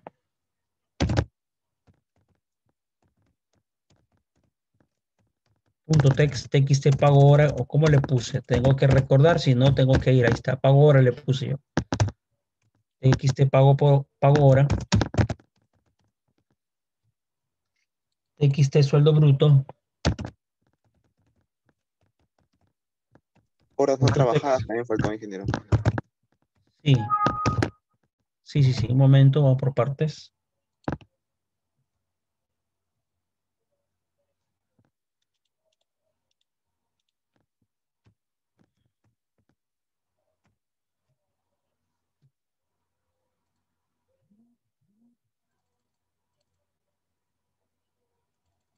Horas trabajar lo vamos a hacer, lo vamos a manejar de otra forma. Pero espérate, también nos falta txt or txt salud punto text, ¿ya? Or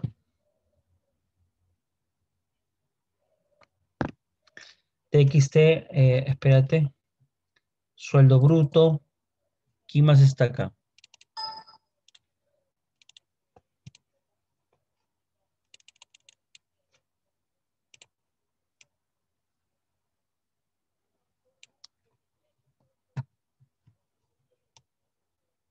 Txt horas trabajadas, txt horas no trabajadas también, aquí me faltó, txt horas no trabajadas, punto, text, ¿de acuerdo? Pago hora, sueldo bruto,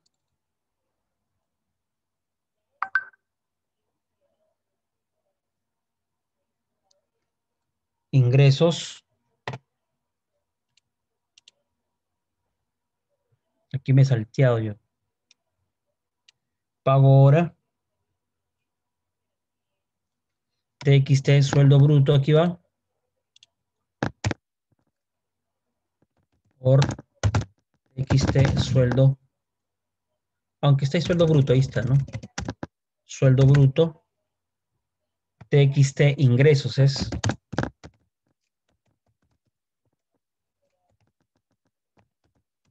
txt ingreso, ¿cómo le puse? Vamos a ver.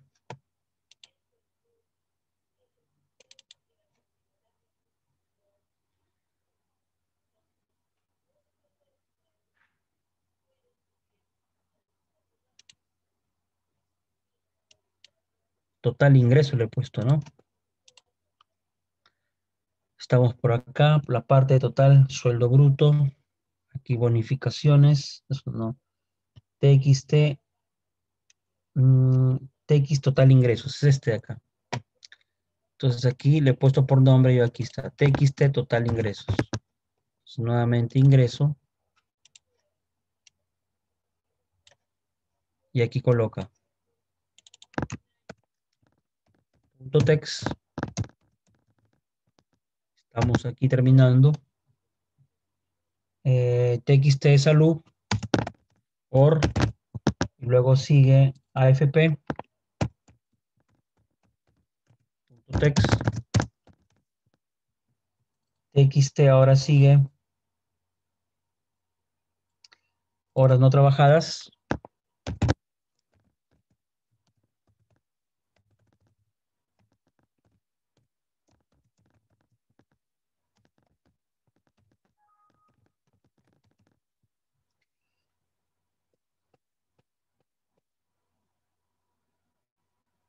Por TXT total descuento.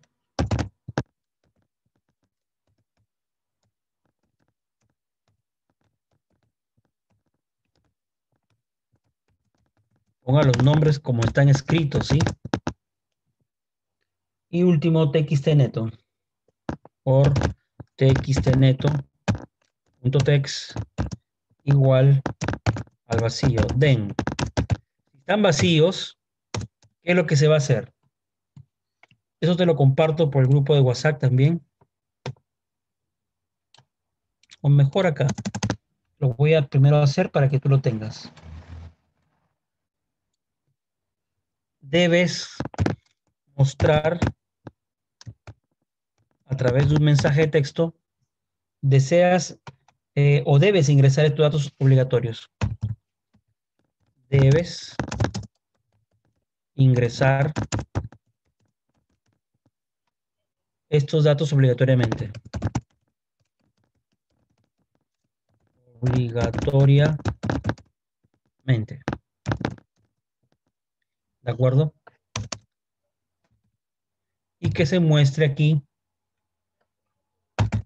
un símbolo de advertencia o un mensaje de advertencia en el encabezado o en la barra de título de ese mensaje. ¿De acuerdo? Y le vas a poner acá exit sub.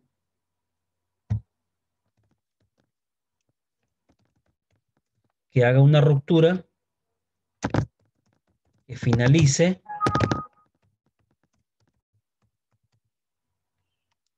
¿De acuerdo?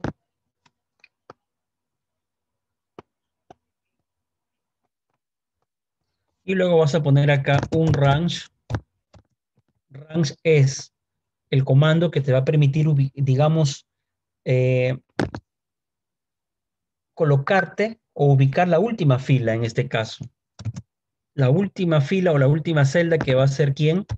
La última celda de referencia. ¿Cuál es la última celda de referencia? 1.048.000, ¿te acuerdas? 576.000. Punto select. O sea, vamos hasta el último. Estamos haciendo un recorrido hasta el último. Y luego quiero que pongas un comentario que sea acá lo siguiente. Este código permite encontrar datos.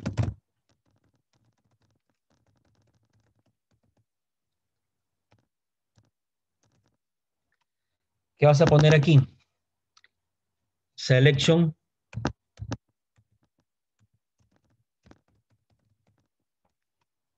Punto en.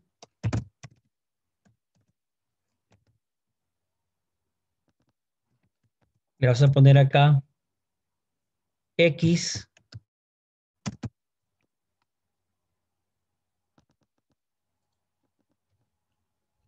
L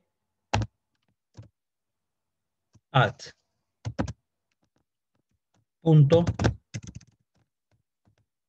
select. Espero que lo escriban bien, por favor. Y lo mismo hay que hacer, which significa también para las siguientes celdas. Active cell. Con active cell, ¿qué es lo que vamos a hacer? Que te posicione para que ingrese los datos respectivos. Punto offset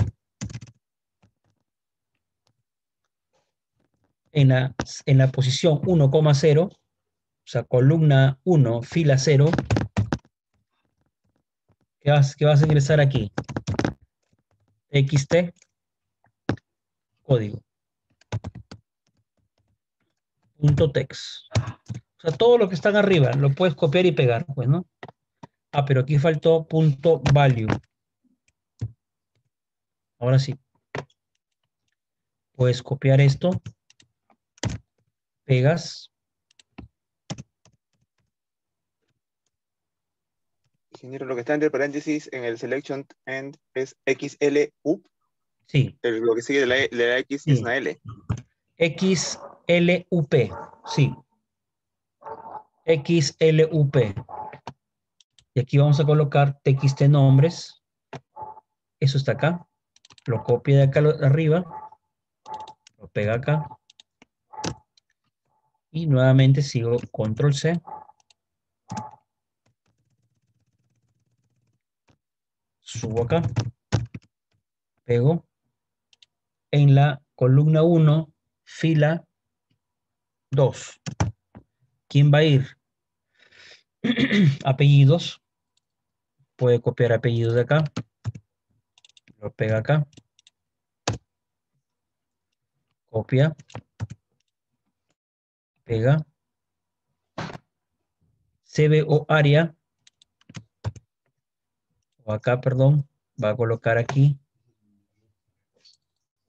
1,3. CBO área. Copia de arriba para que avance.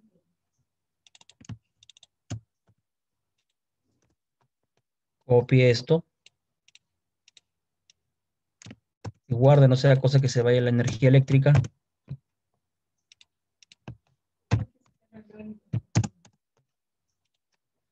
Y acá va.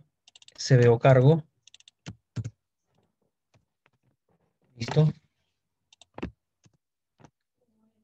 Copiamos.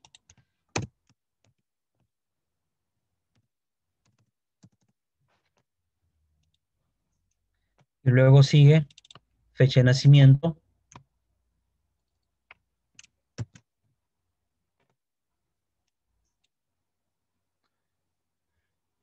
Es acá 1, 2, 3. Acá faltó 4, 5.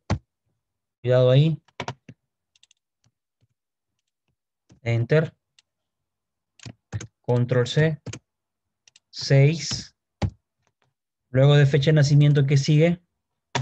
Horas trabajadas.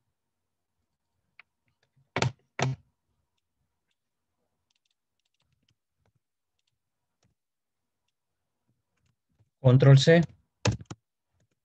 7. 7, ¿quién es? Horas no trabajadas.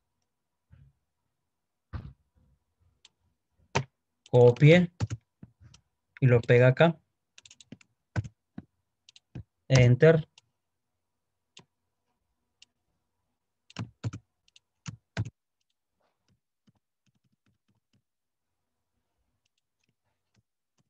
8.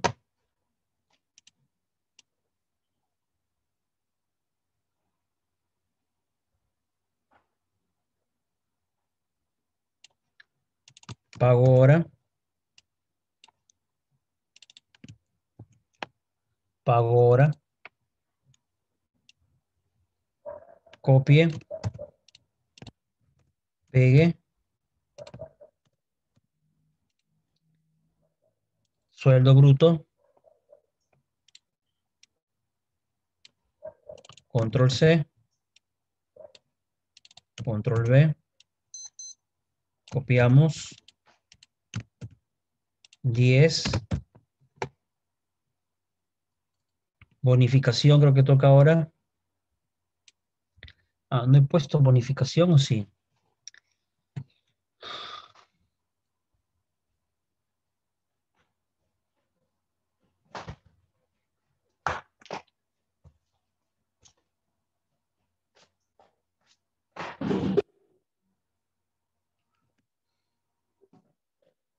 ¿Me quedé en qué parte? Sueldo bruto, ¿no?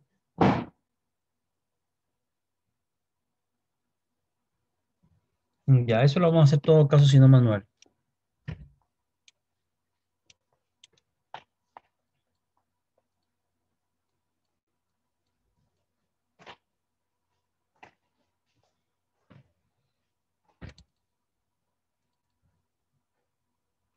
Pero si no lo hacemos mejor acá, pongan por favor TXT, le coloca usted, porque tiene que colocarle acá.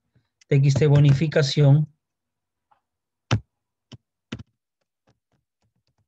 punto text. Bonificación, punto text. TXT bonificación. Vamos a ver cómo está escrito porque no lo encuentro. Aquí. Bonificaciones.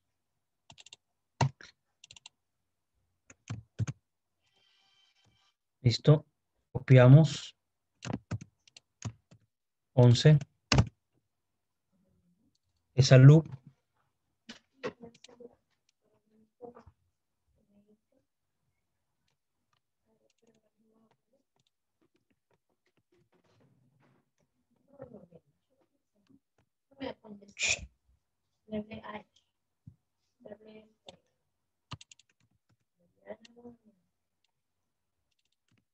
Esa loop.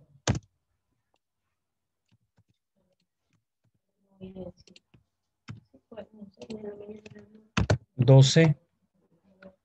AFP.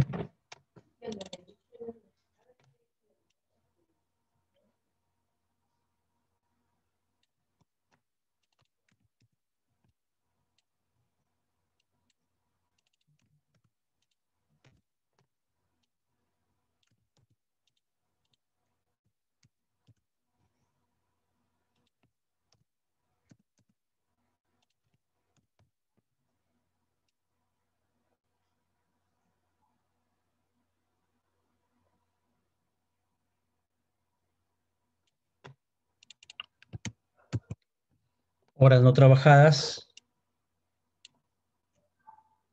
Horas no trabajadas ya lo consideraba, ingeniero.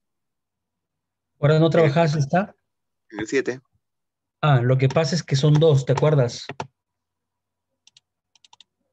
¿Te acuerdas acá? Ve, esta. Eran dos acá, mira, ¿te acuerdas? O sea, Uno es horas trabajadas y el otro es total de horas no trabajadas. Sí. exacto, total de horas no trabajadas. Lo que voy a colocar acá es, arriba ha sido horas no trabajadas.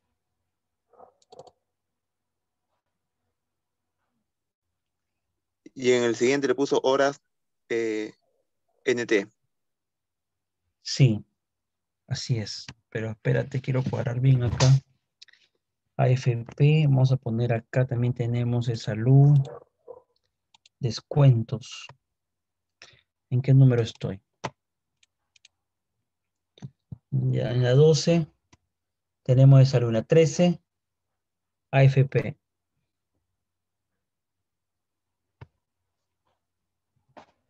En la 13 sería horas NT.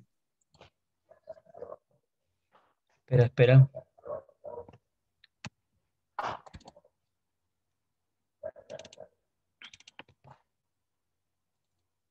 En la 11 es TXT, aquí. Momento.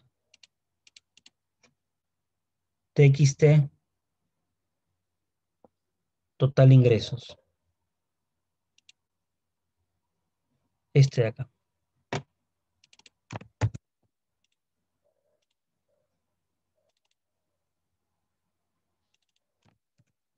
Ya, y en la 12 es salud. Ahí se me fue a mí. 12 es salud. Ahorita lo dejo para que ustedes vean también. En la 13, AFP.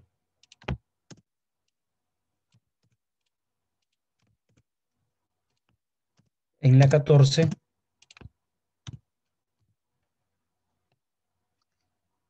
TXT horas no trabajadas.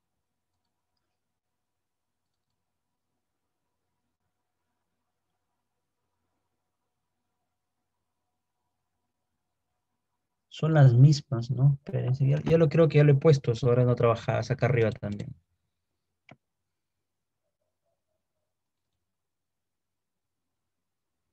Horas trabajadas y horas no trabajadas.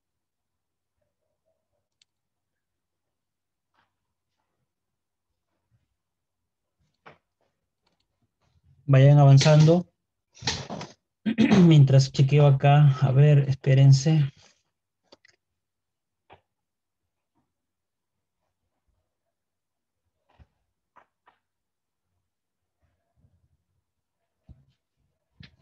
Ya.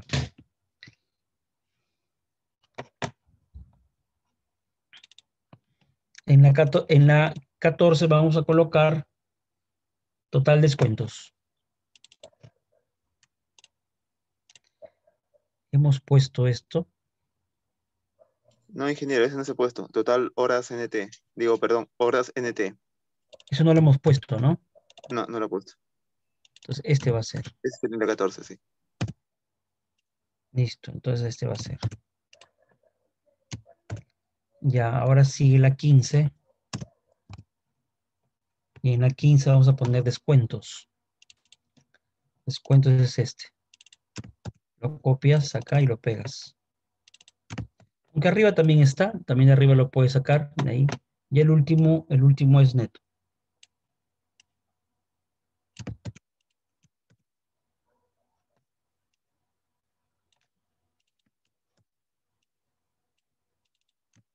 Ya. ¿Para qué hemos hecho esto? Ahorita lo vamos a ver. Estamos ahí. Estamos aquí, miren, 1, En el que último es columna. 16. Perdón, 16. Vamos a proceder a ingresar los datos, en este caso, teniendo en cuenta que vamos a estar en la columna 1, ¿de acuerdo? En la columna 1.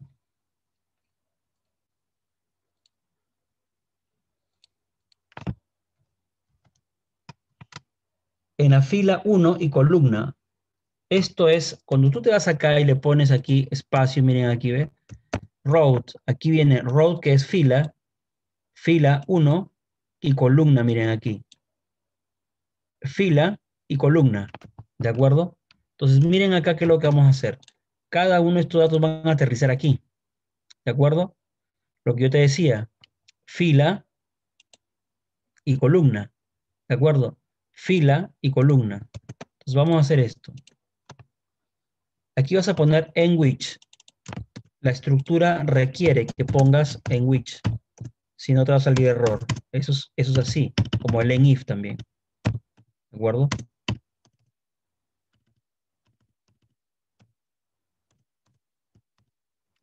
¿Listo?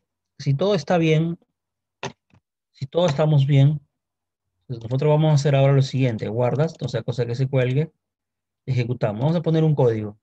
A ver, aquí estoy seleccionando, no quiero seleccionar nada. Cuidado, no seleccionemos nada. Estoy por aquí en cualquier lugar. Puedo estar en cualquier lugar. Y me voy acá, ejecuto, clave. Ingresamos 2021. Bienvenido. Código 1. Nombre. Vamos a poner acá Edilberto Chávez Hernández. Área. Vamos a poner acá operaciones.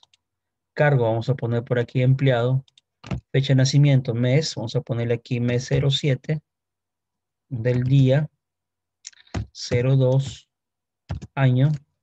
Vamos a poner acá del 65. Horas trabajadas, vamos a poner acá 45. Horas no trabajadas, vamos a poner 10. ¿De acuerdo? Pago por hora, vamos a ponerle acá 35. ¿De acuerdo? En este caso todavía no calcula nada porque todavía no hemos hecho el cálculo, ¿no? ¿De acuerdo? Si yo hago clic en calcular, no va a pasar nada. Pero sí quiero que nosotros simulemos. Vamos a simular. Vamos a poner 3000. Vamos a poner, estamos inventando estos datos, ¿de acuerdo? Vamos a poner acá 5870 es un ejemplo. Vamos a poner acá 120, 270. Aquí total horas no trabajadas. Vamos a poner acá, por ejemplo, 34. Total descuento 120. Y el neto vamos a asumir que sea 1790. Si yo digo ingreso, mire acá. Todo eso tiene que estar acá. Tiene que pasarse atrás. ¿Lo visualiza o no? Sino que se queda movido esto, se queda aquí. Lo voy a esconder luego la parte de validación. Pero logran ver acá atrás que se va ingresando o no. Confirmen. Sí, ingeniero. ¿De acuerdo? O sea, todos esos datos tienen que ingresarse ahí, ¿no? Yo le digo salir y salgo de ahí, ¿no? Pero ya me quedó registrado el primero, miren, vista. Claro que esos tienen que calcularse respectivamente con el botón adecuado que es en este caso de calcular, ¿no? Aquí tenemos que poner la multiplicación, el cálculo de descuento que tengamos que hacer, ¿no? Pero vea usted cómo funciona la parte del ingreso, ¿no? Entonces, a través de que este código, nosotros podemos conseguir qué cosa, ingresar. Y luego esta data que se va llenando luego esta data, aplica usted subtotales, base de datos, funciones de avanzadas, filtros, tablas dinámicas, pero a través de este pequeño sistema, usted va ingresando toda la información. ¿De acuerdo? ¿Qué tal? ¿Hasta ahí cómo vamos? ¿Funcionó el ingreso? Comparta pantalla, a ver, quiero ver su primer ingreso. A ver, ¿alguien lo hizo o no? Pues no, Roger, ingeniero. a ver, Juan, comparte. No funcionó. A ver. ¿No funcionó? A ver, ¿alguien funcionó? Si alguien funcionó, comparte pantalla. ¿Alguien funcionó o no? Nadie lo ha hecho, se perdieron en el camino seguramente. Bueno, acá implica un poco más de análisis, un poco más de detalles. ¿Alguien, a ver, quiero ver, a ver, Juan, comparte lo que hiciste.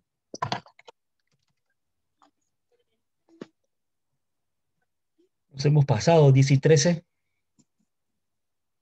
¿Se visualiza? Ahí está. Sí, cuando pasa eso, tienes que, ¿qué te muestra abajo? Vamos abajo, a ver, baja, baja. Listo, ahí anda, por favor, para la aplicación, para la aplicación. Ya, otra vez corre.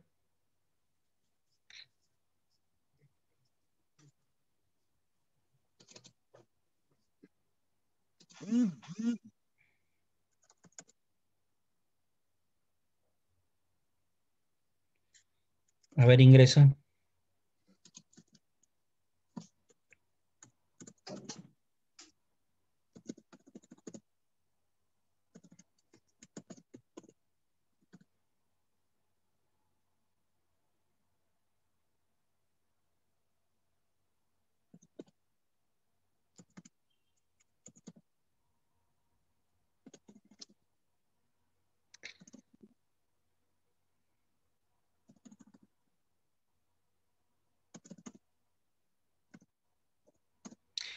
Ojo que si les falta ingresar un dato, la aplicación se ha diseñado para que obligatoriamente ingresen esos datos, ¿ah? Ahí se van a dar cuenta. Ya está, ingeniero. Ingresa, Me sale eso. error de compilación, error de sintaxis. Hay una sintaxis, acepta. Ya, ahora sube. ¿Dónde te marca el error de sintaxis? Allí. Arriba. Más abajo no hay amarillo. Ah, ya sé. Te falta y te faltan las comillas. Sube. Para la aplicación. Ahí debe ver, mira. Entra nuevamente, haz doble clic, ingreso. Ahí debe haber seguramente, de repente falta el den también puede ser. A ver, navega hasta, sigue navegando hasta el final. Presiona fin, Ah, presiona fin. Ahí te falta el den, por ejemplo, ¿no? ¿De acuerdo? Den, listo. Ahora, ingresa, comienza nuevamente, anda a boleta o a clave, FRM clave.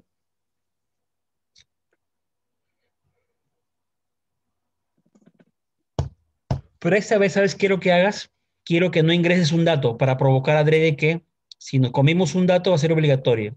Pon un código, dale un código. ¿Ya? Imaginemos que te olvidaste de poner el cargo, no pusiste cargo, vamos, no pusiste cargo. Borra el cargo, suprimir. Ya, borra todo, no dejes espacio en blanco, ¿no? En cargo, listo. Ya. Ahora sí, pon fecha. La fecha es mes, día, mes, día.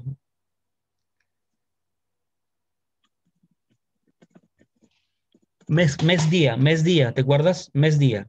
O sea, 12-23, mes, día. Ahí le hemos puesto M, D. Ya, ahora sí. Dale, horas trabajadas también ponle. Inventa.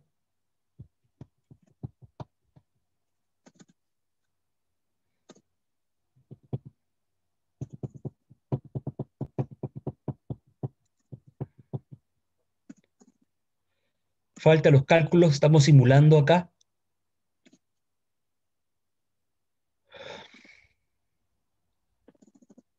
Ya. ya está, ingeniero. Ingresa. Ahora mira, te falta cargo, ¿no? Ingreso. Vamos a probar. Ahí que dice, deben ingresar o debes ingresar tus datos obligatoriamente. O faltan datos por ingresar, de repente acondicionamos el mensaje. Y mire que dice arriba, ingreso todavía falta, ingreso, advertencia dice arriba, ¿ve? Porque nosotros le pusimos la palabra advertencia en esa barra de título de ese mensaje. ¿Aceptas? Debes ingresar, o debemos ingresar obligatoriamente los datos. Dale. Ya, ahora sí ingresa Ya está. y ya pasó. Faltó el den al final. Exacto. Pero, Ahora, si tú le dices nuevo, ¿qué debe hacerte, Juan? Borrar todo, ¿cierto? sí, Y ponerte en set focus en código y hacer otro ingreso o otro cálculo. Cálculo, haces el cálculo y luego ingresas, ¿no es cierto? Eso es lo que hay que hacer. Muy bien. Juan Reyes también está, yo creo que también lo ha hecho. Muy bien, Juan. Buen trabajo. Más bien les voy a compartir el código, ¿de acuerdo? Les voy a compartir el código para que ustedes lo terminen y me lo presenten, me lo envíen completo, ¿de acuerdo? Juntamente con el video ya pues pueden apoyar ahí, ¿no? ¿Me escucharon? A ver, comparte a alguien más, a ver quién más ha hecho. ¿Alguien más ha hecho? Bueno, yo pregunto, a ver, Roxana, ¿ha hecho Roxana? No, Roxana siempre la hicimos a Roxana. A ver, Edu González, ¿ha hecho algo o no? Edu González, no está, faltó. A ver, Sí, que a ver, ¿qué has hecho? Muéstrame. O no has hecho, cuéntame normal, a ver, si no para avanzar. he hecho que le comparto. A ver, compárteme.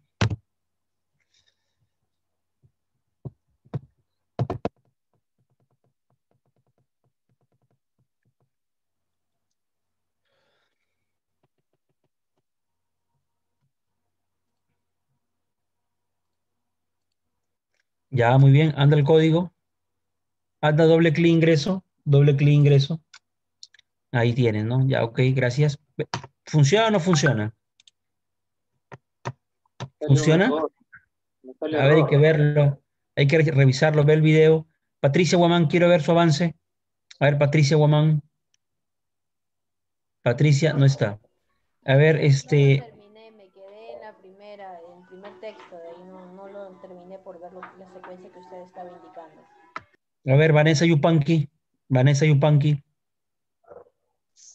Profesor, tengo problemas con internet, me he botado de la laptop, estoy en el celular, pero estuve trabajando y le he guardado hasta donde me he quedado.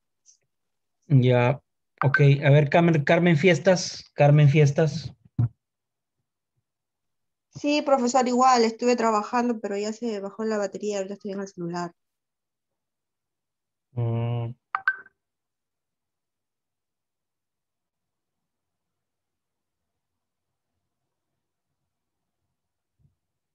Listo. Ok. Bueno, la próxima clase es el examen final, porque nosotros ya hemos cubierto, con esta serían 9 sesiones. Si ustedes ven allí en su Excel, en el Excel que tenemos, que siempre les mando el estatus, debemos cubrir ¿cuántas sesiones? 10 sesiones. 10 sesiones. ¿De acuerdo? Y ya hemos cubierto, hemos cubierto ¿cuántas sesiones hasta ahorita? 8, ¿no? Con la de hoy serían 9 sesiones, pues, ¿no? Con la de hoy son 9 sesiones, porque hoy día es 17, 18. Ya serían 9 Disculpe, sesiones. ingeniero, pero también nos debía una clase. Claro, claro, estoy de acuerdo con eso, pero ya está ahí con eso subsanado. ¿Por qué? A ver, les muestro mejor, voy a compartirles mi Excel, pero voy a hacer Sí, algo. Un ingeniero. momento. La clase que se perdió ya se ha corrido simplemente. Claro, así es, así es. Correcto, hoy cumplimos 9 sesiones. Así es correcto. Claro, ya me entendieron entonces, ¿no? Mírenlo, miren sus estatus de asistencia, por favor. Sí, ingeniero, tenemos 9 sesiones. Sí, sí, ingeniero. Claro, sí, ingeniero, conforme. Deberíamos estar en la 10, pero como se corrió una, estamos en la 9. Claro, así es, eso es lo correcto. Conforme, ingeniero. Entonces, lo que tenemos que hacer ahora es yo les voy a pasar, miren, vamos a hacer así. El día martes, Dios mediante, yo les voy a pasar una aplicación que me hagan en macros, ¿de acuerdo? Yo le voy a pasar la aplicación en PDF y ustedes la van a construir, ¿de acuerdo? Y ustedes la van a hacer, ¿de acuerdo? Les voy a pasar yo ahí paso a paso para que ustedes se puedan apoyar, pues, ¿no? ¿Estamos? Voy a llamar a asistencia. Sí, ingeniero, está bien.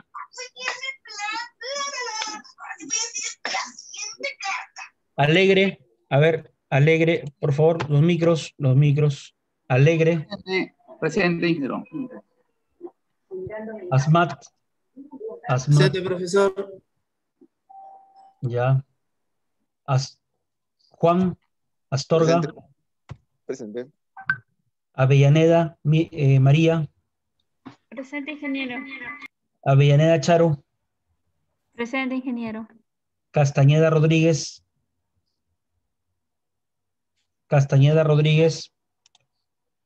ya lo leí. Espinosa, Mendoza, Presente, profesor. Fiestas Maza, Presente.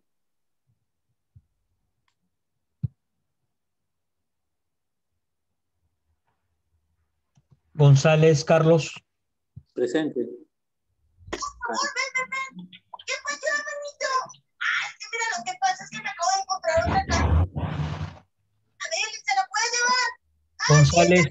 González y Fuentes. González y Fuentes, por favor, no se olviden de apagar los micros, no se olviden.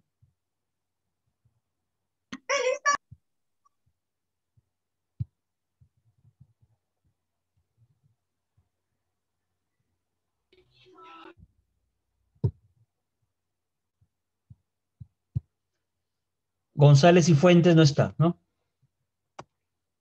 González Armas, Presente. Guamán Patricia, Presente, ingeniero.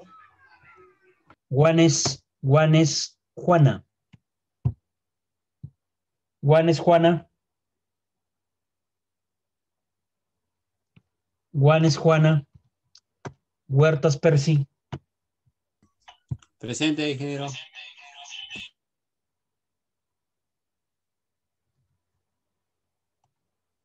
Luciano. Presente, profesor. Suni Luera. Presente. Pasos Isabela. Presente, ingeniero.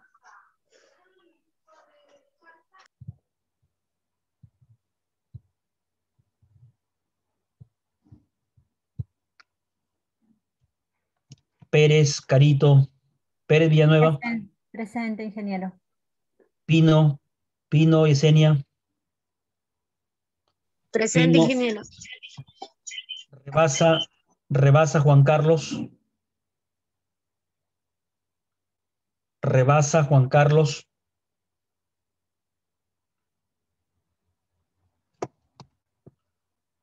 Reyes Juan Gerardo. Presente, ingeniero. Risco Yudic. Presente, profesor. Rivera Carlos. Presente, presente.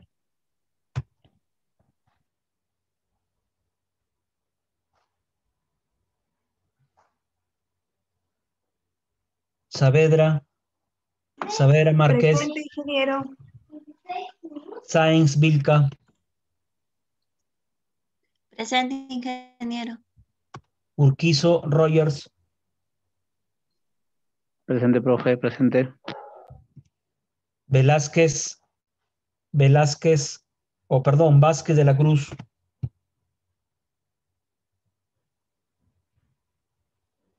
Vázquez de la Cruz. Vergara Araceli. Vergara Araceli.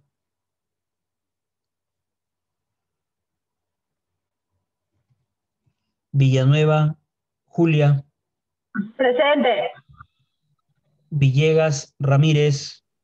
Presente, ingeniero. Yupanqui Melba. Presente, ingeniero. Listo. Por favor, van a hacer lo siguiente. Entre hoy o mañana les voy a enviar el resto del código de la aplicación, de esta aplicación que hemos estado haciendo, ¿de acuerdo? Yo se los envío, ustedes lo terminan y me lo envían también ese ejercicio, ¿de acuerdo? ¿Me copiaron? Sí, ingeniero, está bien. Sí, ingeniero. Listo. Yo les envío, juntamente con nuestro amigo estimado Jeremy, lo va a enviar también el video, se apoyan, y yo les voy a enviar en PDF los códigos, que son pocos códigos. La mayor parte de código es el que hemos usado, el que es la parte de ingreso, es el código más grande. El resto de código es pequeño, no es mucho. Igual yo se lo envío, usted lo termina y obviamente me lo envía a mi correo electrónico, como ya saben, ¿no? Listo. Dios lo bendiga. Ahí nos estamos quedando. Buenas noches. Gracias. Buenas noches, se cuidan. Buenas noches, ingeniero. Cuídate mucho. Dios los bendiga, se cuidan. Buenas noches. Buenas noches, ingeniero. Nos vemos.